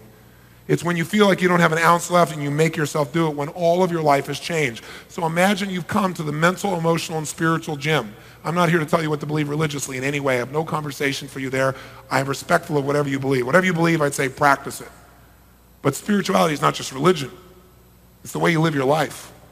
So if you entered the mental, emotional, physical, and spiritual gym, then what you'd be here to do is to push yourself harder than ever before, because if you go in that gym and just kind of hang out, you're going to get exactly what you put into this gym.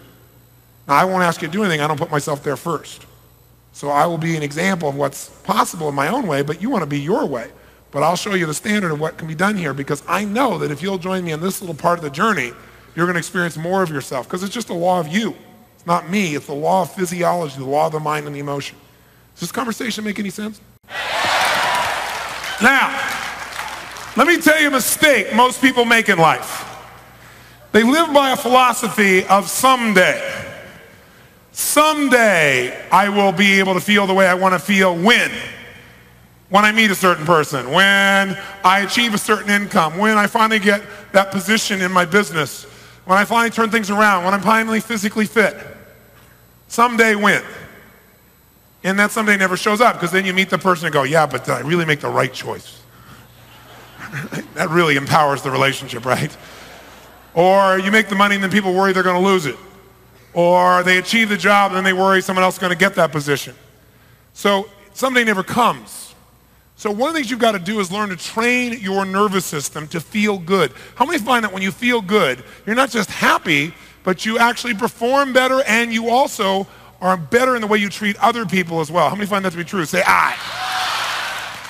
Then I want us to train ourselves like a muscle to feel good, to drill that into our nervous system, because feeling good is a physiology. It's a way of moving. It's a way of breathing, because the way you feel is totally related to the way that you move. Emotion, ladies and gentlemen, is created by motion, right? Emotion is created by motion. The more you move, the more you're going to feel. And people have very limited emotion and have very limited motion in their face and their body. They're kind of holding everything back. So what you want to do is loosen up and be a little crazy. So one way to do that is not to wait to have the good feelings you want. Because, see, you think when something happens, then you're going to feel good. But who's going to make you feel good when that thing happens? You are. You go, well, when I finally make that money, then I'll feel good. Oh, yeah? How do you know? Well, because I'll decide to feel good at that point. Ha ha. Why not decide now, feel good while you're on the way to doing that? Do both. Why wait, right? Or, you know, another, it's like,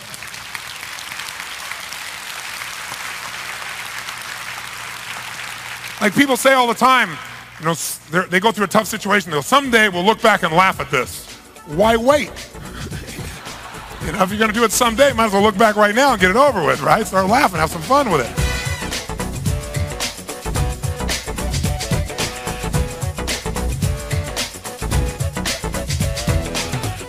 Most of us do not have the privilege of an environment that is surrounded with only outstanding people.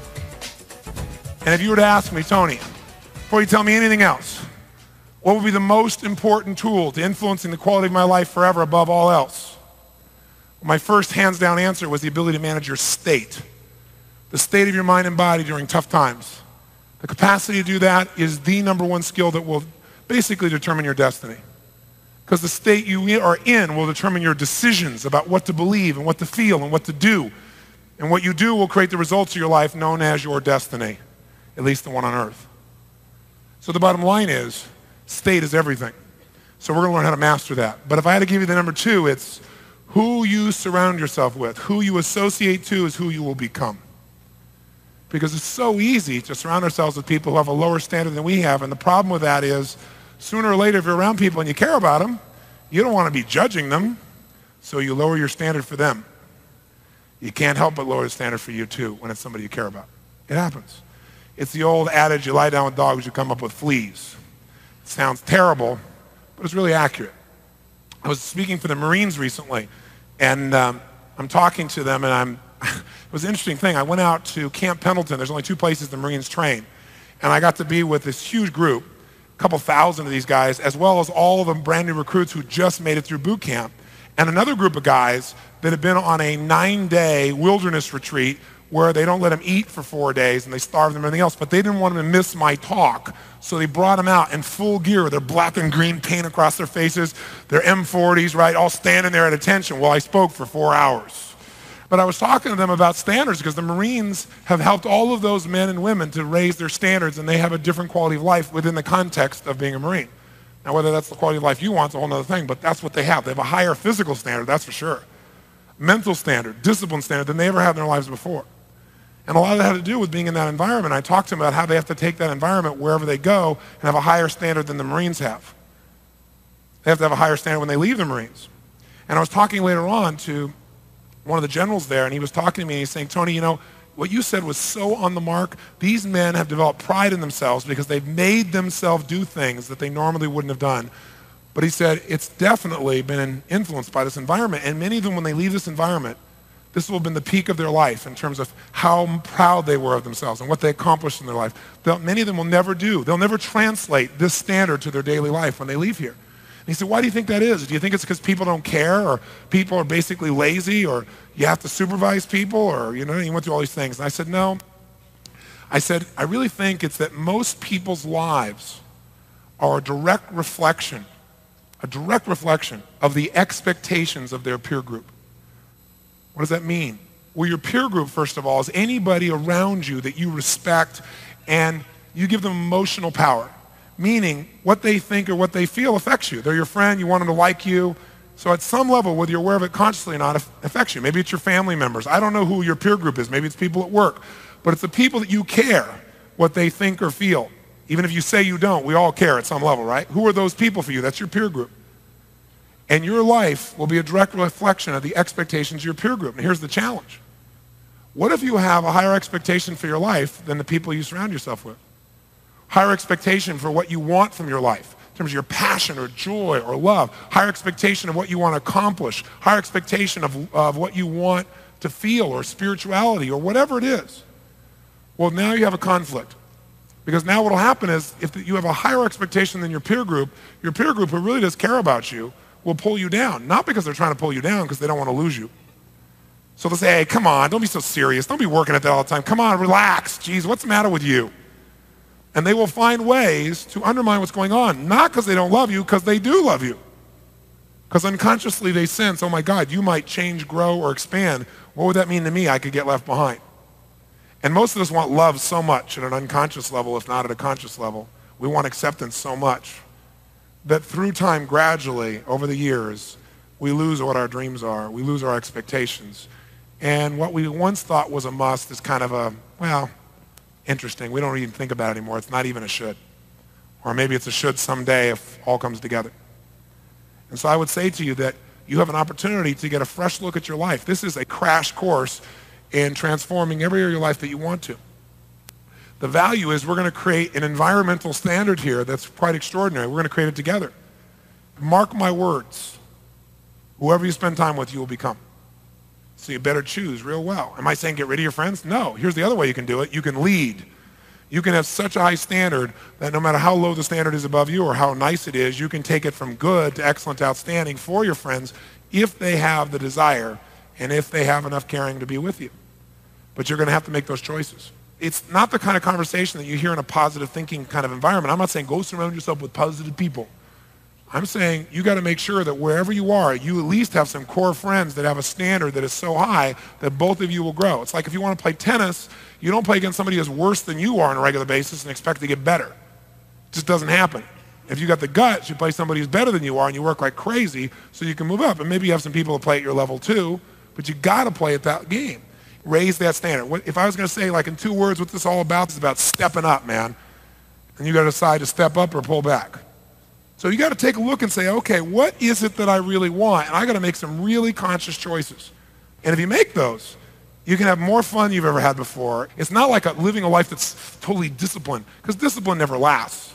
Because discipline is as painful and you do it anyway. You got to do it anyway in the beginning, but after a while, it becomes natural for you because it's so rewarding to play at this level called outstanding, you won't want to go back. It won't be, I got to discipline myself. It'll be, this is who I am. And that's when things really shift.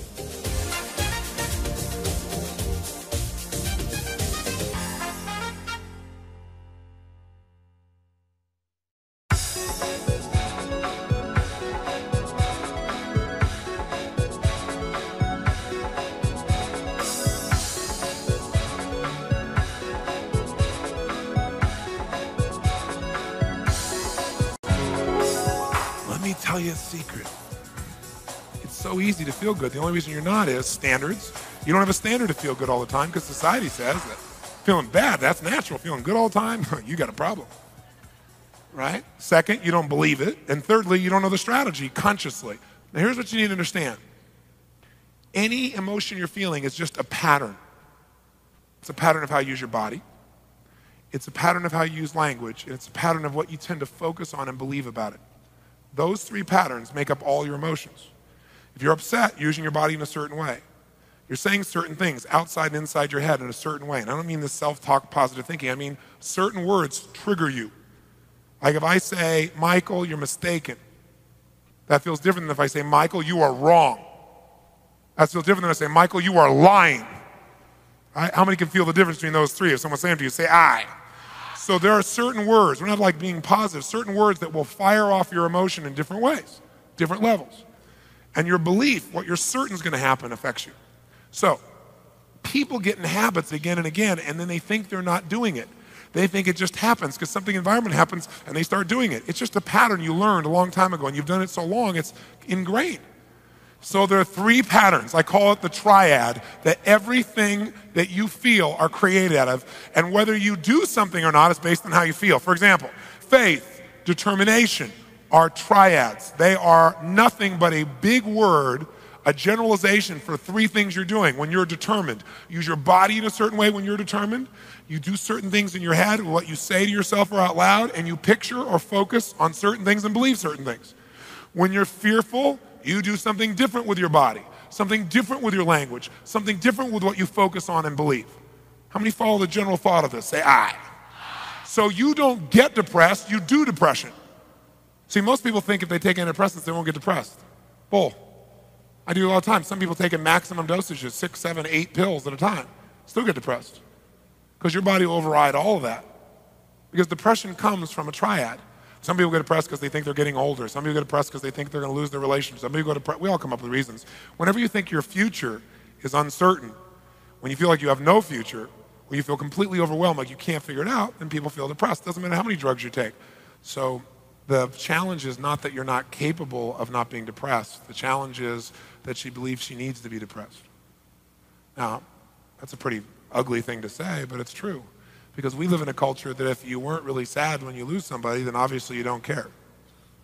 But are there cultures, I'm just curious, where someone dies, where their belief is death is the beginning and not the end, that death is graduation, and where they not only believe that, like intellectually believe it, but they know it in their soul, and since they believe that and know it, they also believe that to be sad is blasphemy or a form of selfishness, because it means you don't really want them to have it. You're thinking about yourself and not their better good. I'm not suggesting that's all true, but are there cultures that believe that and where people never really feel depressed, yes or no?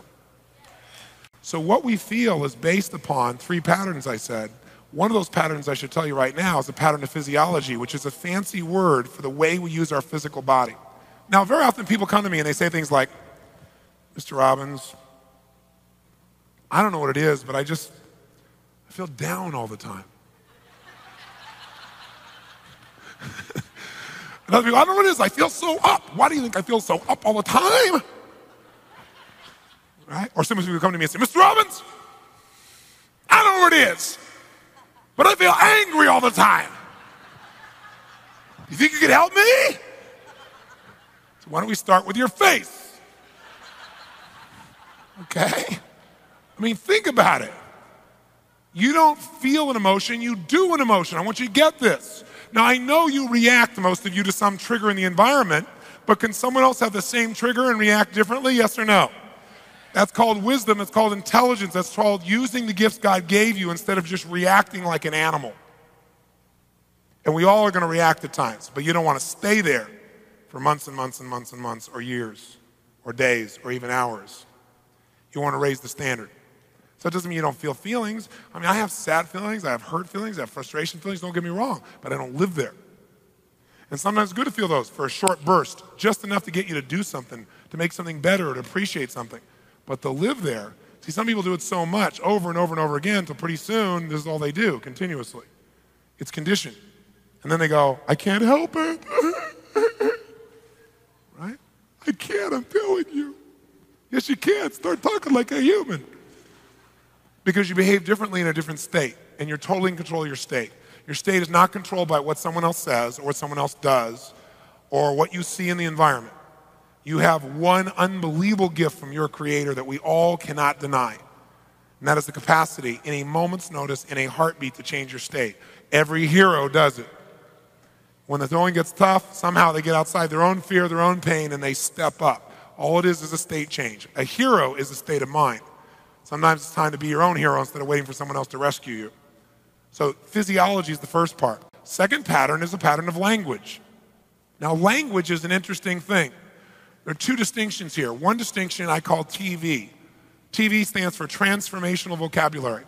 There are certain words, as I said earlier, that will magnify human emotion and certain words that will lower the intensity of human emotion.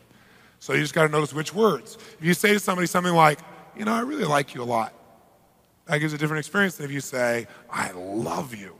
That's a very different experience than if you said something even more colorful.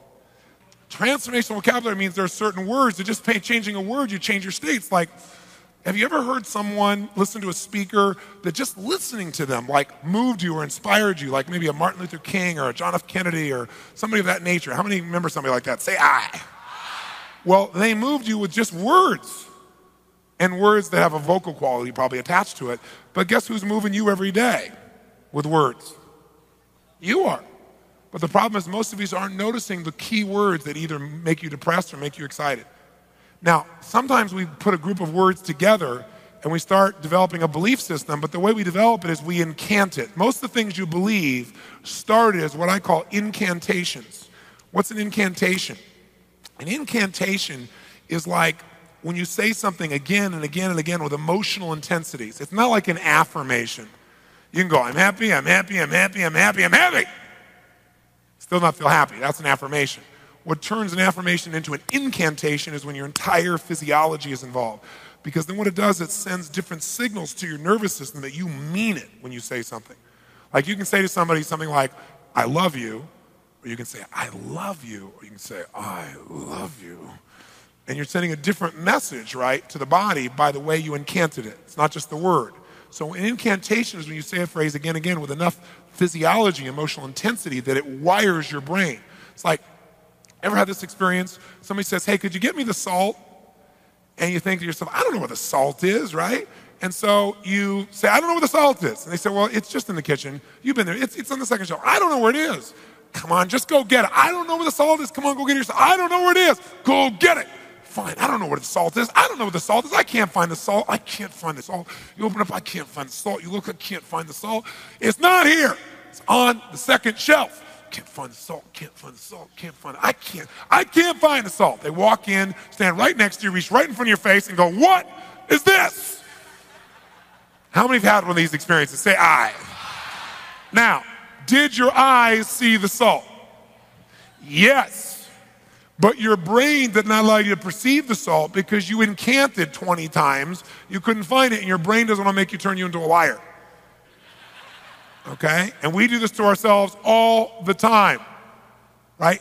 In psychology, there's a term for it. We call it a scotoma, a blind spot, where you ever talk to somebody and like you're using light, they can't even see it. It's like right there in their face, and it's an idea because they've been incanting it forever. So people come to me, Mr. Robbins, I just can't figure out what I want for my life. I can't figure out what I want. I don't know what I want. I can't figure out what I want. Why do you think I can't figure out what I want? Maybe because you just said 12 times I can't figure it out with total emotional intensity. Maybe a clue. Okay? You have to be careful about your incantations. Okay? Now, so language, there's certain phrases we use, there's certain words we use that lock us into those states. They're like hypnosis. Like remember in the, you read mythology or the times of King Arthur and, Merlin the magician would come along and he would incant these phrases over and over again, right? And what happened? He'd turn a frog into a prince or a prince into a frog. Well, that's what we're doing to ourselves all the time. So we got to be smart and start noticing those triggers. And those phrases put you in those states. It's not what happened. It's what you're doing with your body and it's what you're incanting or the words you're using. Then the third pattern that creates any emotion you're feeling is the pattern of what you focus on and what you believe about it. Focus/belief. What you focus on and what you believe about it. If you are in a position where you believe that nothing ever works for you, then that belief will begin to take over and you'll start to feel that way. Now, if you take somebody who's depressed and you give them a drug, will it work? Yes, because it changes the pattern of physiology for the moment. When you change someone's biochemistry, that changes the way they respond for the moment. But when that person takes that drug, but then they keep focusing on what they don't want or they don't have in their life, or what's missing, or they don't have a future, and they keep incanting it, even though they took the drug, these two will overpower this one. That's how someone could take a drug, an antidepressant, and still be depressed. And the person says, oh, we just got the wrong brand. Let's mix two of these together and overcome it. See, what that's called is trying to put a Band-Aid on something that's not going to heal because you haven't dealt with the source of it. And dealing with the source of it's really quite easy. We got to change the belief that makes us keep using that physiology. But very often, we don't have to do that. We just change the pattern of physiology, the belief goes away. The secret, though, is to condition it so it stays. Now, obviously, there's more to it than what I'm talking about, but this is the fundamental basis of making your life work. Because whatever you think your life working is will come down to some emotions. You want to feel love and joy and excitement and passion and peace and connection to God and your friends and all that stuff. And guess what? You're doing all of it or you're not doing all of it. And if you're not doing it, we just got to see, what are you doing? And let's change it. The only reason you don't is you don't believe it's possible. The only reason you don't is because you keep using the same physiology. You go, I don't know why I'm so scared. I don't know why. And then all of a sudden we change it and everything shifts. And then what we now do is condition it. So the question is this: what is it that stops you from getting what you want? And the answer is fear. That's it. Fear of failure, fear of success, fear of rejection, fear of the unknown, feeling of being disappointed, that fear of not looking good. It's just fear. Now, no achievers ever admit to being fearful. They're just stressed. You say, well, I'm really stressed because I'm not going to make the meeting. What you're really saying is, I'm afraid I'm not going to make the meeting. Well, what happens if you don't make the meeting? Then someone will be upset with me, or I won't be this, or I won't be perfect, or I won't be whatever, and I won't meet the rules, and then I won't feel good. It's fear. Next time you say you're stressed, just tell yourself the truth. You're afraid, right? Even if you're an achiever, yes, you do have fears. Having fears is called being human. The secret, though, is when you identify it, is to attack it and to change it. And the fastest way, by the way, of these three to change one state is the first quadrant of the triad, physiology. A radical change in physiology will change you faster than anything you can try and think yourself into. Because what you're doing is, it's like changing the plug. You know, you got a great computer, but you don't plug it in, it's not going to work too well. And when you change your physiology, it's like TV, it's like changing the channel. Now you go from a sad story to an adventure, just by making a change in the channel, the way you use your physiology in that moment, okay? So think of it in those terms. Physiology, language, focus/belief. Anything you want to change will come down to changing those three things.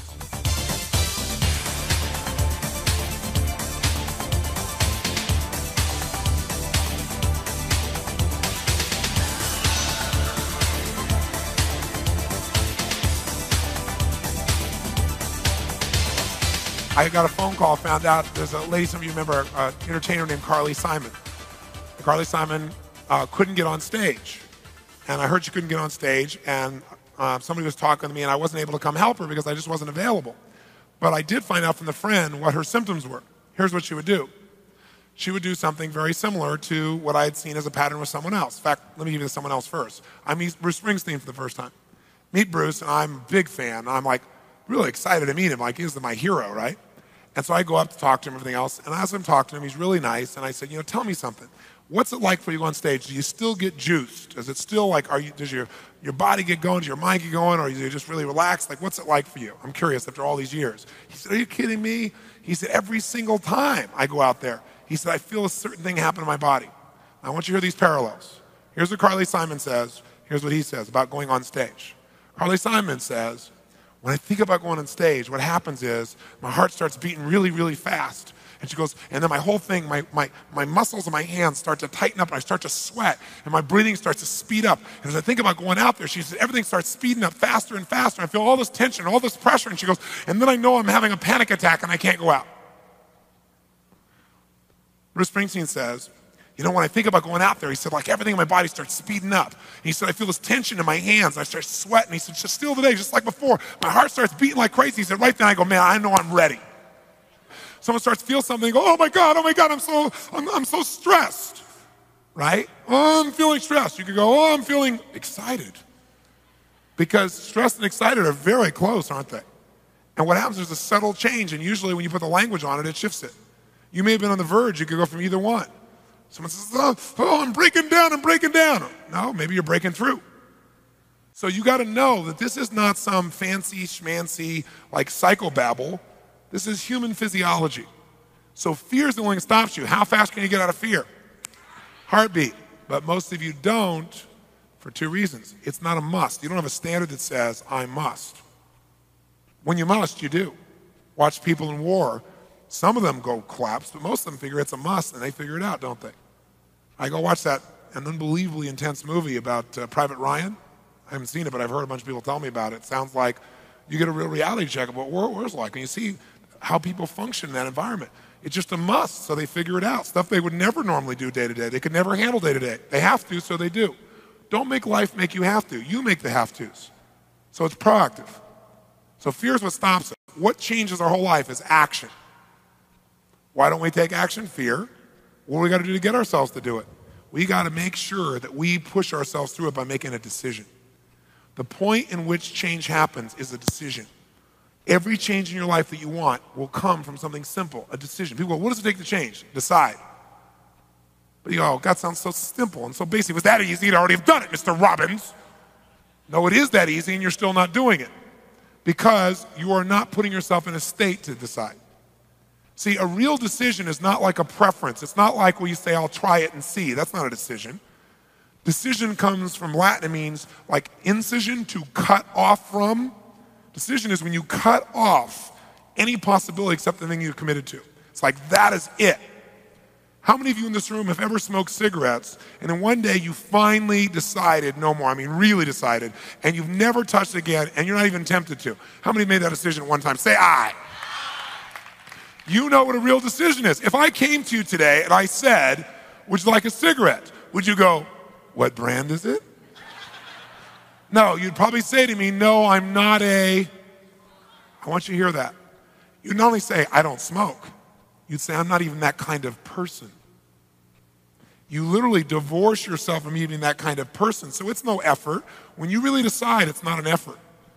Once you've cut it off, it doesn't take effort. Deciding takes effort, but once you've decided, it's over. You don't think about it anymore. It's like it's easier to fast than it is to diet. Because when you're fasting, somebody offers you something, you don't even think about it. You go, no, I'm not eating. Right? When you're dieting, you're like, well, maybe we could have a little more. This is a little piece of cake. Not that many calories. Right? And pretty soon you're back to where you were again. So a real decision is what you got to make.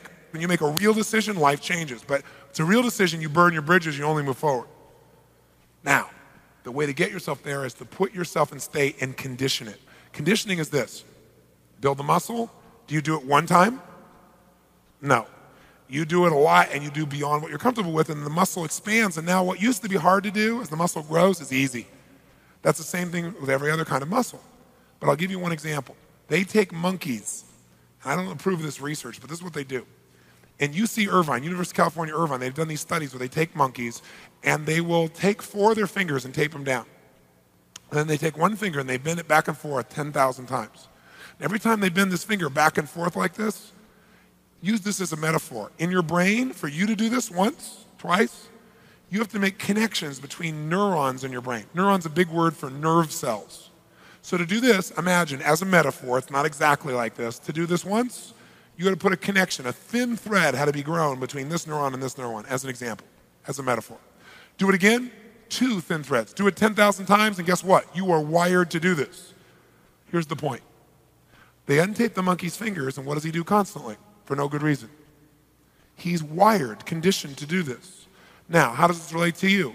Well, how many of you go to work the same way every day? You drive on the same on-ramp, go the same direction, get off on the same on-ramp. How many got a pattern like that? Say, I. How many have had a day when you're supposed to go the opposite direction on the freeway or the road, but you're on the cell phone and your brain is at the lunch and you get on the same on-ramp going the same direction that you normally do that's the wrong way? Say, I. You're monkeys. Can you condition yourself to feel depressed to where it feels more comfortable because you go there more often and you're wired to be there? Yes or no? Can you condition yourself to be quick to anger? Yes or no? Can you condition yourself to feeling overwhelmed at the drop of a hat? Can you condition yourself to feel loved all the time? Even if people say, I hate you. Yes, could you still feel loved? Could you condition yourself to feel happy as a consistent way of living all the time? Yes or no? But you know what? Most people don't believe that, but of course it is. It's the same nervous system. But the environment reinforces negative behavior more than positive. People go, how's it going? Oh, my life is so great. Oh, easy for you. So pretty soon you learn to go, yeah, I'm doing okay. You don't want to get too good because then your peer group would be unhappy with you because they're not feeling so good. So you learn to downplay it. And then you don't reward yourself so your brain doesn't go for more. Because it goes, we got to stay right on in here. This is our little comfort zone. So we're going to condition ourselves to be in a peak state, especially when you're exhausted. Because like, remember when you're doing the muscle, the one where you can't lift one more and you make yourself do it, that's where you get all the growth. So when you're most tired is when you got to push yourself. If you didn't listen to anything I said, but all you did was keep yourself in a peak state for 3 days, you'll develop something called emotional muscle. And emotional muscle is where your whole life comes in. Repetition is the mother of skill until it gets conditioned, until it's automatic. Now I'll give you a clue. You know what I told you about them doing this with the finger of the animal? Here's what they discovered. Don't have to do this 10,000 times. All you got to do is do this about 2 dozen, max 3 dozen. If every time they do this, they stimulate the pleasure center of the brain of the animal. And they do that literally physically by pushing a little needle in the area of the brain that creates pleasure. But what happens is when you do this, they do this and they create pleasure. Instead of 1 string, they get like 500 every time you do it with pleasure. So what happens is you can condition yourself with that pleasure, and you can get this done in a short time. It doesn't have to take you 5 years. So we want to purposely put ourselves in these peak states over and over again, not as a rah-rah session, but literally as a training tool for our human nervous system. How many follow this? Say aye. And the secret is when you don't feel like doing it, that's when you got to do it the most, because that's when you'll get the real conditioning. But don't just do it like, all right, yes, yes, yes, yes. Okay? You got to smile and make yourself feel good while you're doing it and make it better each time.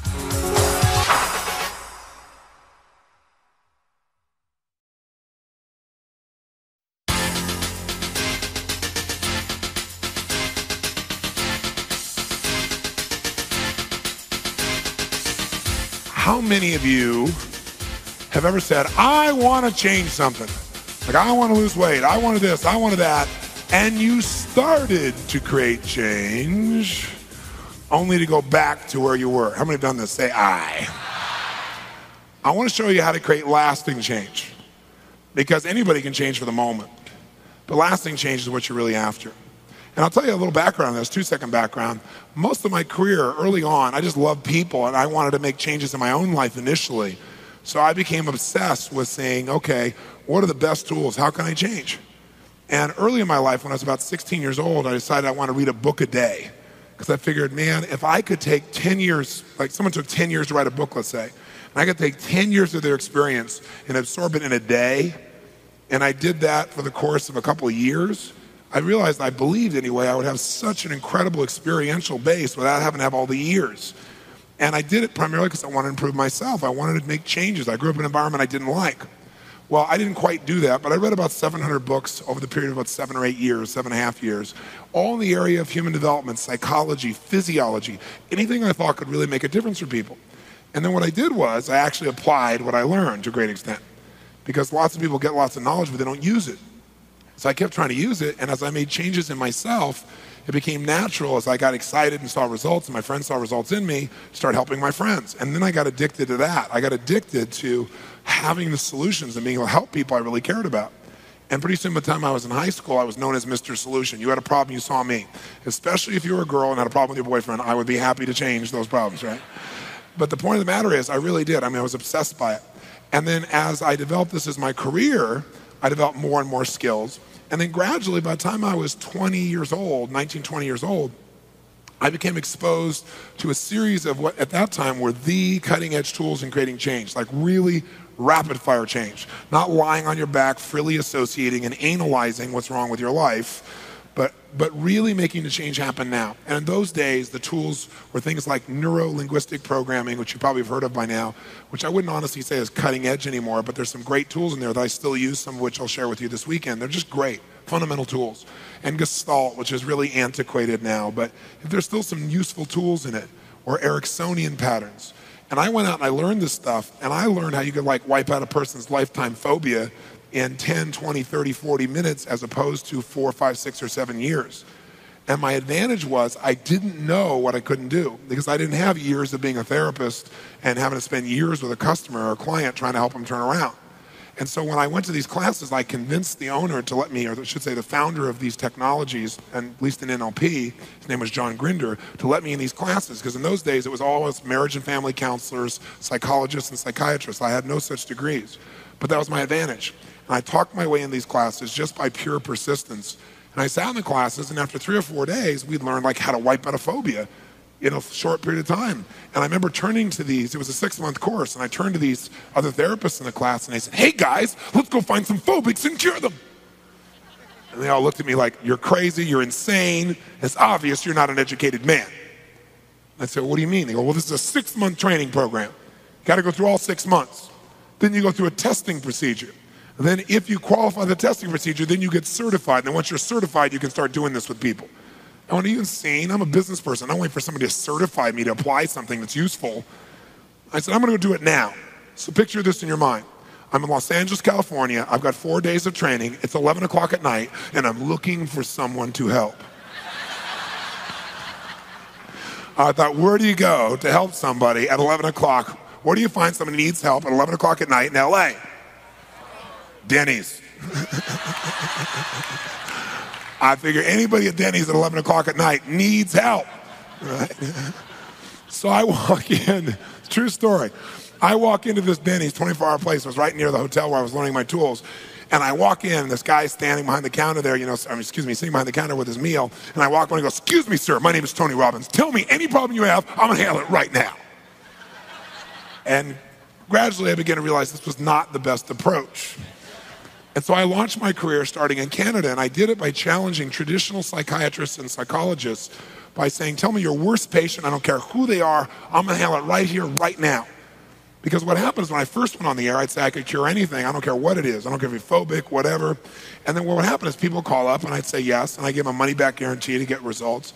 But the psychiatrists in the early day would attack me, say I was a liar and a charlatan, it was impossible. So all I would do is say, great, give me your worst patient. Give me somebody you've never been able to cure. I said, I'm sure you have plenty of those. I had to work with them, right? And after about, not even 3 months of doing that, my reputation got aligned. No one ever attacked me anymore. And as the years went by, I got a little bit more mature. The truth was I didn't have a degree, and I was sensitized, so I didn't have the degree, and I was defensive about it. And then if someone attacked me, obviously I attacked back as hard as I could. Fortunately, I had some skills to attack back with where I could get results instead of just attacking. But as the years went by, I got more mature, and I said, I know who I am. I don't need to prove it to anybody else. And now that I've got a couple million people that I've trained, I also have about 15,000 psychiatrists and psychologists. So as a result, things changed. But what really became my trademark was this challenge format where I would go out and I'd say, I don't care what your problem is, stand up here, I'm gonna handle it now. And I'd do these in those days in free guest events to build my reputation so that people would see my work was real, and then they'd sign up to come to my seminars. And when you do that a lot, pretty soon your whole life becomes, what's your problem? Boom, what's your problem? Boom, what's your problem? Boom. And I got so wired by that, and I was just doing whatever it took to create change within people. But then I had an experience, and I was really proud of myself. Years went by, I was very successful in what I was doing, loved what I did. And then I had a really neat learning experience that helped me to understand lasting change even more powerfully. And the experience was a man came to one of my seminars, and during one of the breaks, he walked up to me and said, do you recognize me? He was very intense. And I said, I don't remember your name, but I do recognize you. I said, I meet about 10,000 people a month. But I recognize your face. I never forget a face. It's only think for a second. I said, I don't know your name, but you're from New York, right? Which is probably a good guess by his intensity anyway, right? Right? But seriously, I did remember he's from New York. He said, yeah. I said, I did a smoking therapy on you 5, 6, 7 years ago. He said, that's right. I said, how you doing? He reached in his pocket. He pulls out a pack of cigarettes, Camels, sticks in my face. He goes, you failed. And I felt myself get a little angry. I said, don't get angry. Learn. Stay centered, learn. So I said, wow. I said, so you're smoking? He said, yeah. I said, well, what happened? I worked with you back then for an hour. How long have you been smoking at that time? He said, 16 years. I said, how many packs a day were you smoking? He said, 3 packs, sometimes 4. I said, okay, so 16 years. And I said, so I came work for you about an hour, right? I said, what happened? He said, I stopped smoking. I said, for how long? He said, for 4 years. And I'm looking at him, right? I said, you'd smoke for 16 years, 3 or 4 packs a day, right? I work with you for an hour. You don't smoke another cigarette for 4 years. Now you're smoking, and I screwed up? He said, that's right, because you didn't program me properly, or I wouldn't have gone back to it. And when he said that, I went, something to think about. I went, wow, neurolinguistic programming, which was what I was teaching in those days, gives you this illusion that someone else is going to program you, and then everything will be fine. But see, my life doesn't work because I programmed myself 20 years ago and everything's perfect. My life works because I've conditioned myself. There's a difference. Because conditioning, you can condition yourself enough that you stay pumped, but you have to keep yourself in that environment. It's like you don't go work out once and go, now I'm fit for life, right? You make it part of your life, part of your lifestyle. It's self-reinforcing, and you love it. It's who you are. And that's why you're fit and strong and healthy and so forth.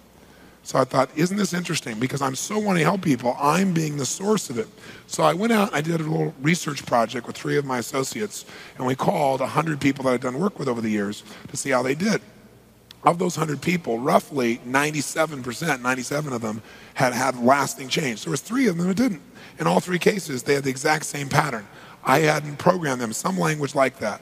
So what I began to realize, and I continue to follow up over the next few years, is that really there are 3 beliefs you have to have first to have lasting change, and then there are 3 steps you have to take. So first, let's do the 3 beliefs, okay? The first belief you must have to have lasting change is that change is a must and not a should. So you have to believe that something must change, not that something should change.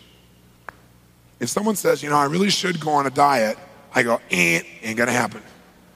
Because I know should never happens. Should you do when it's convenient. Should is not consistent.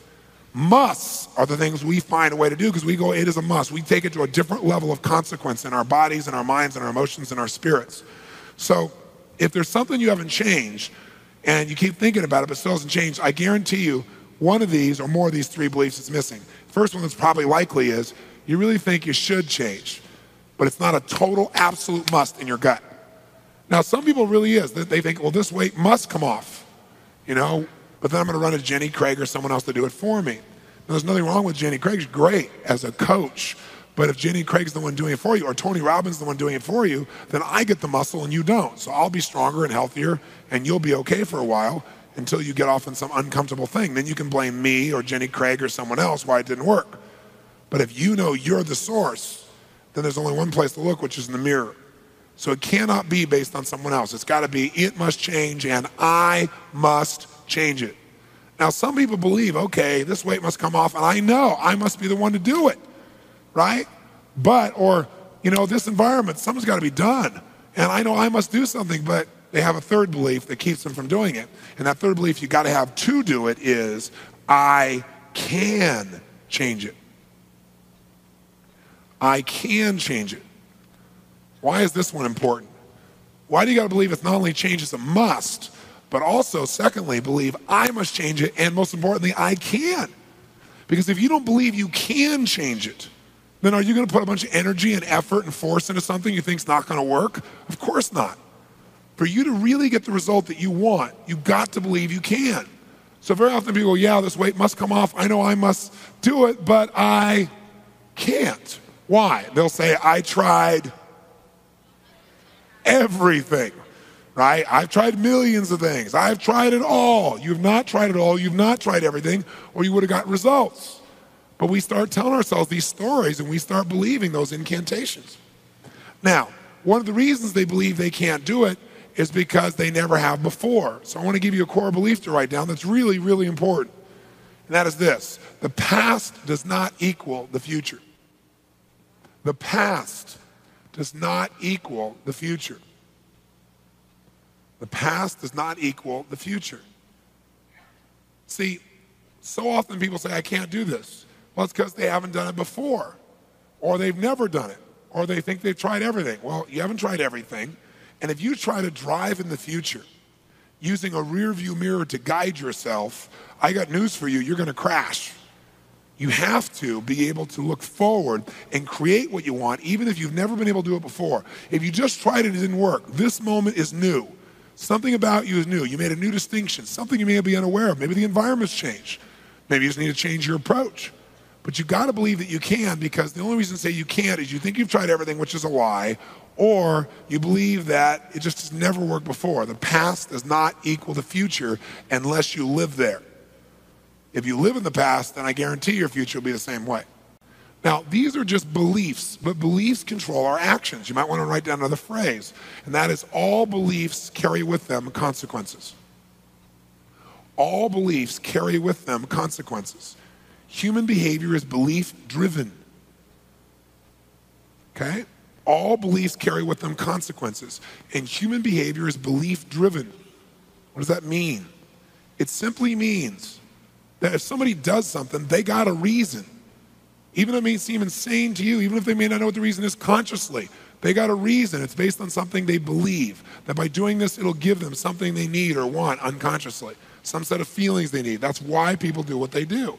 So we all need to understand what a belief is, because people make a belief into a thing, and all a belief is a feeling. A belief is a feeling. That's all it is, right? A belief is a feeling of certainty. That's all a belief is. A belief is a feeling of certainty about what something means. So when you say, I believe this, you're saying, I'm certain about this. If you say, Tony, I believe I'm an intelligent person, what you're saying is, Tony, I feel what? I feel what? Certain that I'm an intelligent person, okay? That's all a belief is. Now let me give you a metaphor. What's the difference between an idea and a belief? Well, you can have an idea that the world is flat, but not believe it, not feel certain that the world is flat. Or you can have a belief that the world is round and be certain the world is round. Let me give you a metaphor for it. Here's the difference between an idea and a belief. An idea is like a tabletop with no legs. Now, what's the problem with the tabletop with no legs? If you push against it, what's it going to do? Fall down. There's nothing to hold it up. There's nothing to make it solid or certain. What a belief is a tabletop with legs underneath it to support it. So let me give you an example. I want you to think about something for a moment. How many of you have references? I'm not saying you believe this, but you have experiences. Now, by the way, references can be things you've experienced, things you've read about, things people have told you, or even things you've imagined. Can you imagine enough things that you're certain how things are? Like make up something in your head and then find out later you were dead wrong? How many have ever done this? Say aye. Okay, so references are not just experiences from the past. There are things you can make up, read about, etc. How many of you have some beliefs that intellectually you know better, but emotionally they still control you? How many have some beliefs like this? Say aye. Okay, so the only reason you develop a belief is so you can feel certain and make decisions quickly about how to get pleasure or how to avoid pain. So the only way you get rid of a belief is you destroy it by sweeping the legs, like questioning these references. Like in a martial arts competition, you take out somebody's legs, their fight disappears. Same thing is true with a belief. The other way you can get rid of it is by linking a massive amount of what to the old belief that doesn't serve you? A massive amount of what? Pain. If you link enough to it, your brain will avoid it, and now you have a chance to create an alternative, okay? So now, let's talk about what are the 3 steps. These are the 3 beliefs. It must change, I must change it, I can change it. What are the actual 3 steps to creating change? Here's the first step. You want to create lasting change in yourself or someone else. This is always step 1. If you tried and failed to create change, this is the thing you didn't have enough of, and it's called leverage. Leverage. What is leverage? Well, leverage is when a person in their mind, in their body, in their emotion, in their nervous system, when they link up, that not changing, like failing to change right now, will mean unbearable, immediate, devastating levels of pain. I guarantee you they'll find a way to change. Like what if you said, I'm really depressed, and I put a gun to your head and said, get happy quick or I'm gonna blow your brains out. How many think you might be able to find a way to get happy rapidly? Let me see your hands. Whereas for years you were sitting on a therapist couch and you couldn't handle it. The only difference is I brought more what to the table? Leverage, greater consequence. The reason we don't change is, on the one hand, we want to change because we're not thoroughly happy. But on the other hand, we're afraid changing itself might be painful, or we might go through that whole process and it still might not work, and then we'd be disappointed and that feel even worse. So the reason we don't change is we think change equals pain. The reason we do change is when we see not changing is more painful than anything else. So to get leverage, you want to accomplish 2 things. You want to get the person you're wanting to change, whether it be yourself or someone else, to associate. Associate means not just intellectualize. It's like intellectually you may know chocolate's not good for you, but that's not going to change your behavior until we mix it with tuna casserole in your nervous system. When it's in your gut, now your body will respond. When it's in your head, it's intellectual. So when I say associate, think about association means something you feel in your nervous system rather than something you understand intellectually. How many follow that? Say aye. So to get leverage, you want someone to associate, feel in their gut that not changing not changing equals massive, here's the other key word, immediate, unbearable levels of pain. So, to get someone to change, if you've tried everything and it doesn't work, you need more leverage. Get yourself or that person you're working with, whoever you're trying to create change with, to associate that if I don't change, it's going to mean massive, immediate, unbearable levels of pain. Some key words there, massive. Another key word, immediate. You might say, you know what, if I keep smoking, I'll probably get cancer. You know what the problem with that is? It's not immediate. It's way off in the future, in the distance. So when you put it further away, it almost didn't have much effect, did it? Well, when something is thought of as to be way off in the future, even if it's bad, it doesn't give us enough leverage to change. When it's immediate, that's when it gets us to change. Now, people don't want to change just for painful reasons, so the other form of leverage is this. You want to get this person to associate, which means in their gut, not in their intellect, that changing now, to change now, equals massive, extraordinary, and immediate levels of what, guys? Pleasure. See, when you link up in your brain, changing is pleasurable and not changing is ultimate pain, the person will find the way. Write this in your notes somewhere. Change is never a matter of ability. Change is never a matter of ability. It's always a matter of motivation. Another word for that is leverage. When someone has enough reasons, they will flat change, period. But you got to get enough leverage. And I'll tell you how we keep ourselves from getting leverage. We use words that soften what we're doing. Like we say, well, I'm a bit overweight, or I'm a little bit, robust, or, I'm round, in big places and stuff. No, you're fat is what you are, okay? Okay? And you got to call a spade a spade.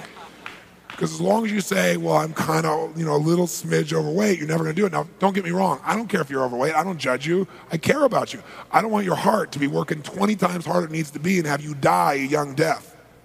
I don't care about how you look. That's your business. But if you're overweight, the reason you're overweight is you don't give yourself enough pain for it. You do softeners because you don't want to feel bad about yourself because you think you've tried everything. So I've tried everything, nothing's worked, so I just got to adjust to this. So I want you to get it. You got to tell yourself the truth. I'm telling you this as a friend. I'm not telling you this from judgment. And by the way, do we all do this at different levels, yes or no? And by the way, this isn't just fat. We do this with finances, right? We do this with drugs. We do this with relationships that don't serve us. You got to finally tell yourself the truth. And that's painful, but that pain will serve you because it will move you. It's like Stallone. If he'd gone off and made himself feel good, he would have lost his hunger and drive. So that's why he didn't take on another job. He stayed there in the pain so he'd have to be driven forward. How many follow that? Say aye. But you know what most of us do? The minute we get a little pain, we want to immediately get rid of it. So we drink something, we eat something, we smoke something, we watch something to take away the pain of the moment. But when you take away the pain, you take away the drive to change. And so now change is not a must, it's a should. And so you keep on feeling bad about yourself, never getting what you really deserve. Whether it be the mind, the body, the spirit, the emotion that you deserve. So you got to be honest with yourself. How many follow this? Say aye. You got to not only be honest, you got to pour it on a little bit and get enough drive. It's uncomfortable. But that discomfort will give you the leverage to really finally do something that is lasting. Okay? Really, really, really, really critical here. By the way, think of a change in your own life, or maybe someone you know, that was really hard for you to make. Like, really hard. You kept trying to change, never followed through. And finally, one day, wham, you said, that's it, no more, never again, it's over. How many have had one of those experiences where you finally got so mad, you got so much pain, you finally changed forever? How many have had one of those? Say aye. That's the day you got enough leverage. Now, you don't want to wait for life to have to do that to you. You want to be conscious about it. You want to be direct about it so you get what you deserve. That's what you really have to do. How many have ever done this in a relationship? You're in a relationship, it's a terrible relationship, but you keep rationalizing it. Well, it used to be good, it'll be good again. Because see, if the present is painful, you can always escape to the past. If the past is painful, you can always make up a future that's better. Because no one really knows about the future, so you can make stuff up. And as you make it up, it's a reference that makes you more certain it'll be okay, and you kind of stay where you are. How many of you got in a relationship at one point where you finally said, I've had it, it was painful in the past, it's painful in the present, it's going to be painful in the future, I am out of here. And you got enough leverage. How many have done this? Say I. But until you were honest with yourself that way, you hung out in numbness. See, most people live in a world that I call no man's land. They're in a place where they're not really happy, but they're not unhappy enough to do anything about it. And that's the worst possible place you can be. That's being in a rut. So we got to get leveraged.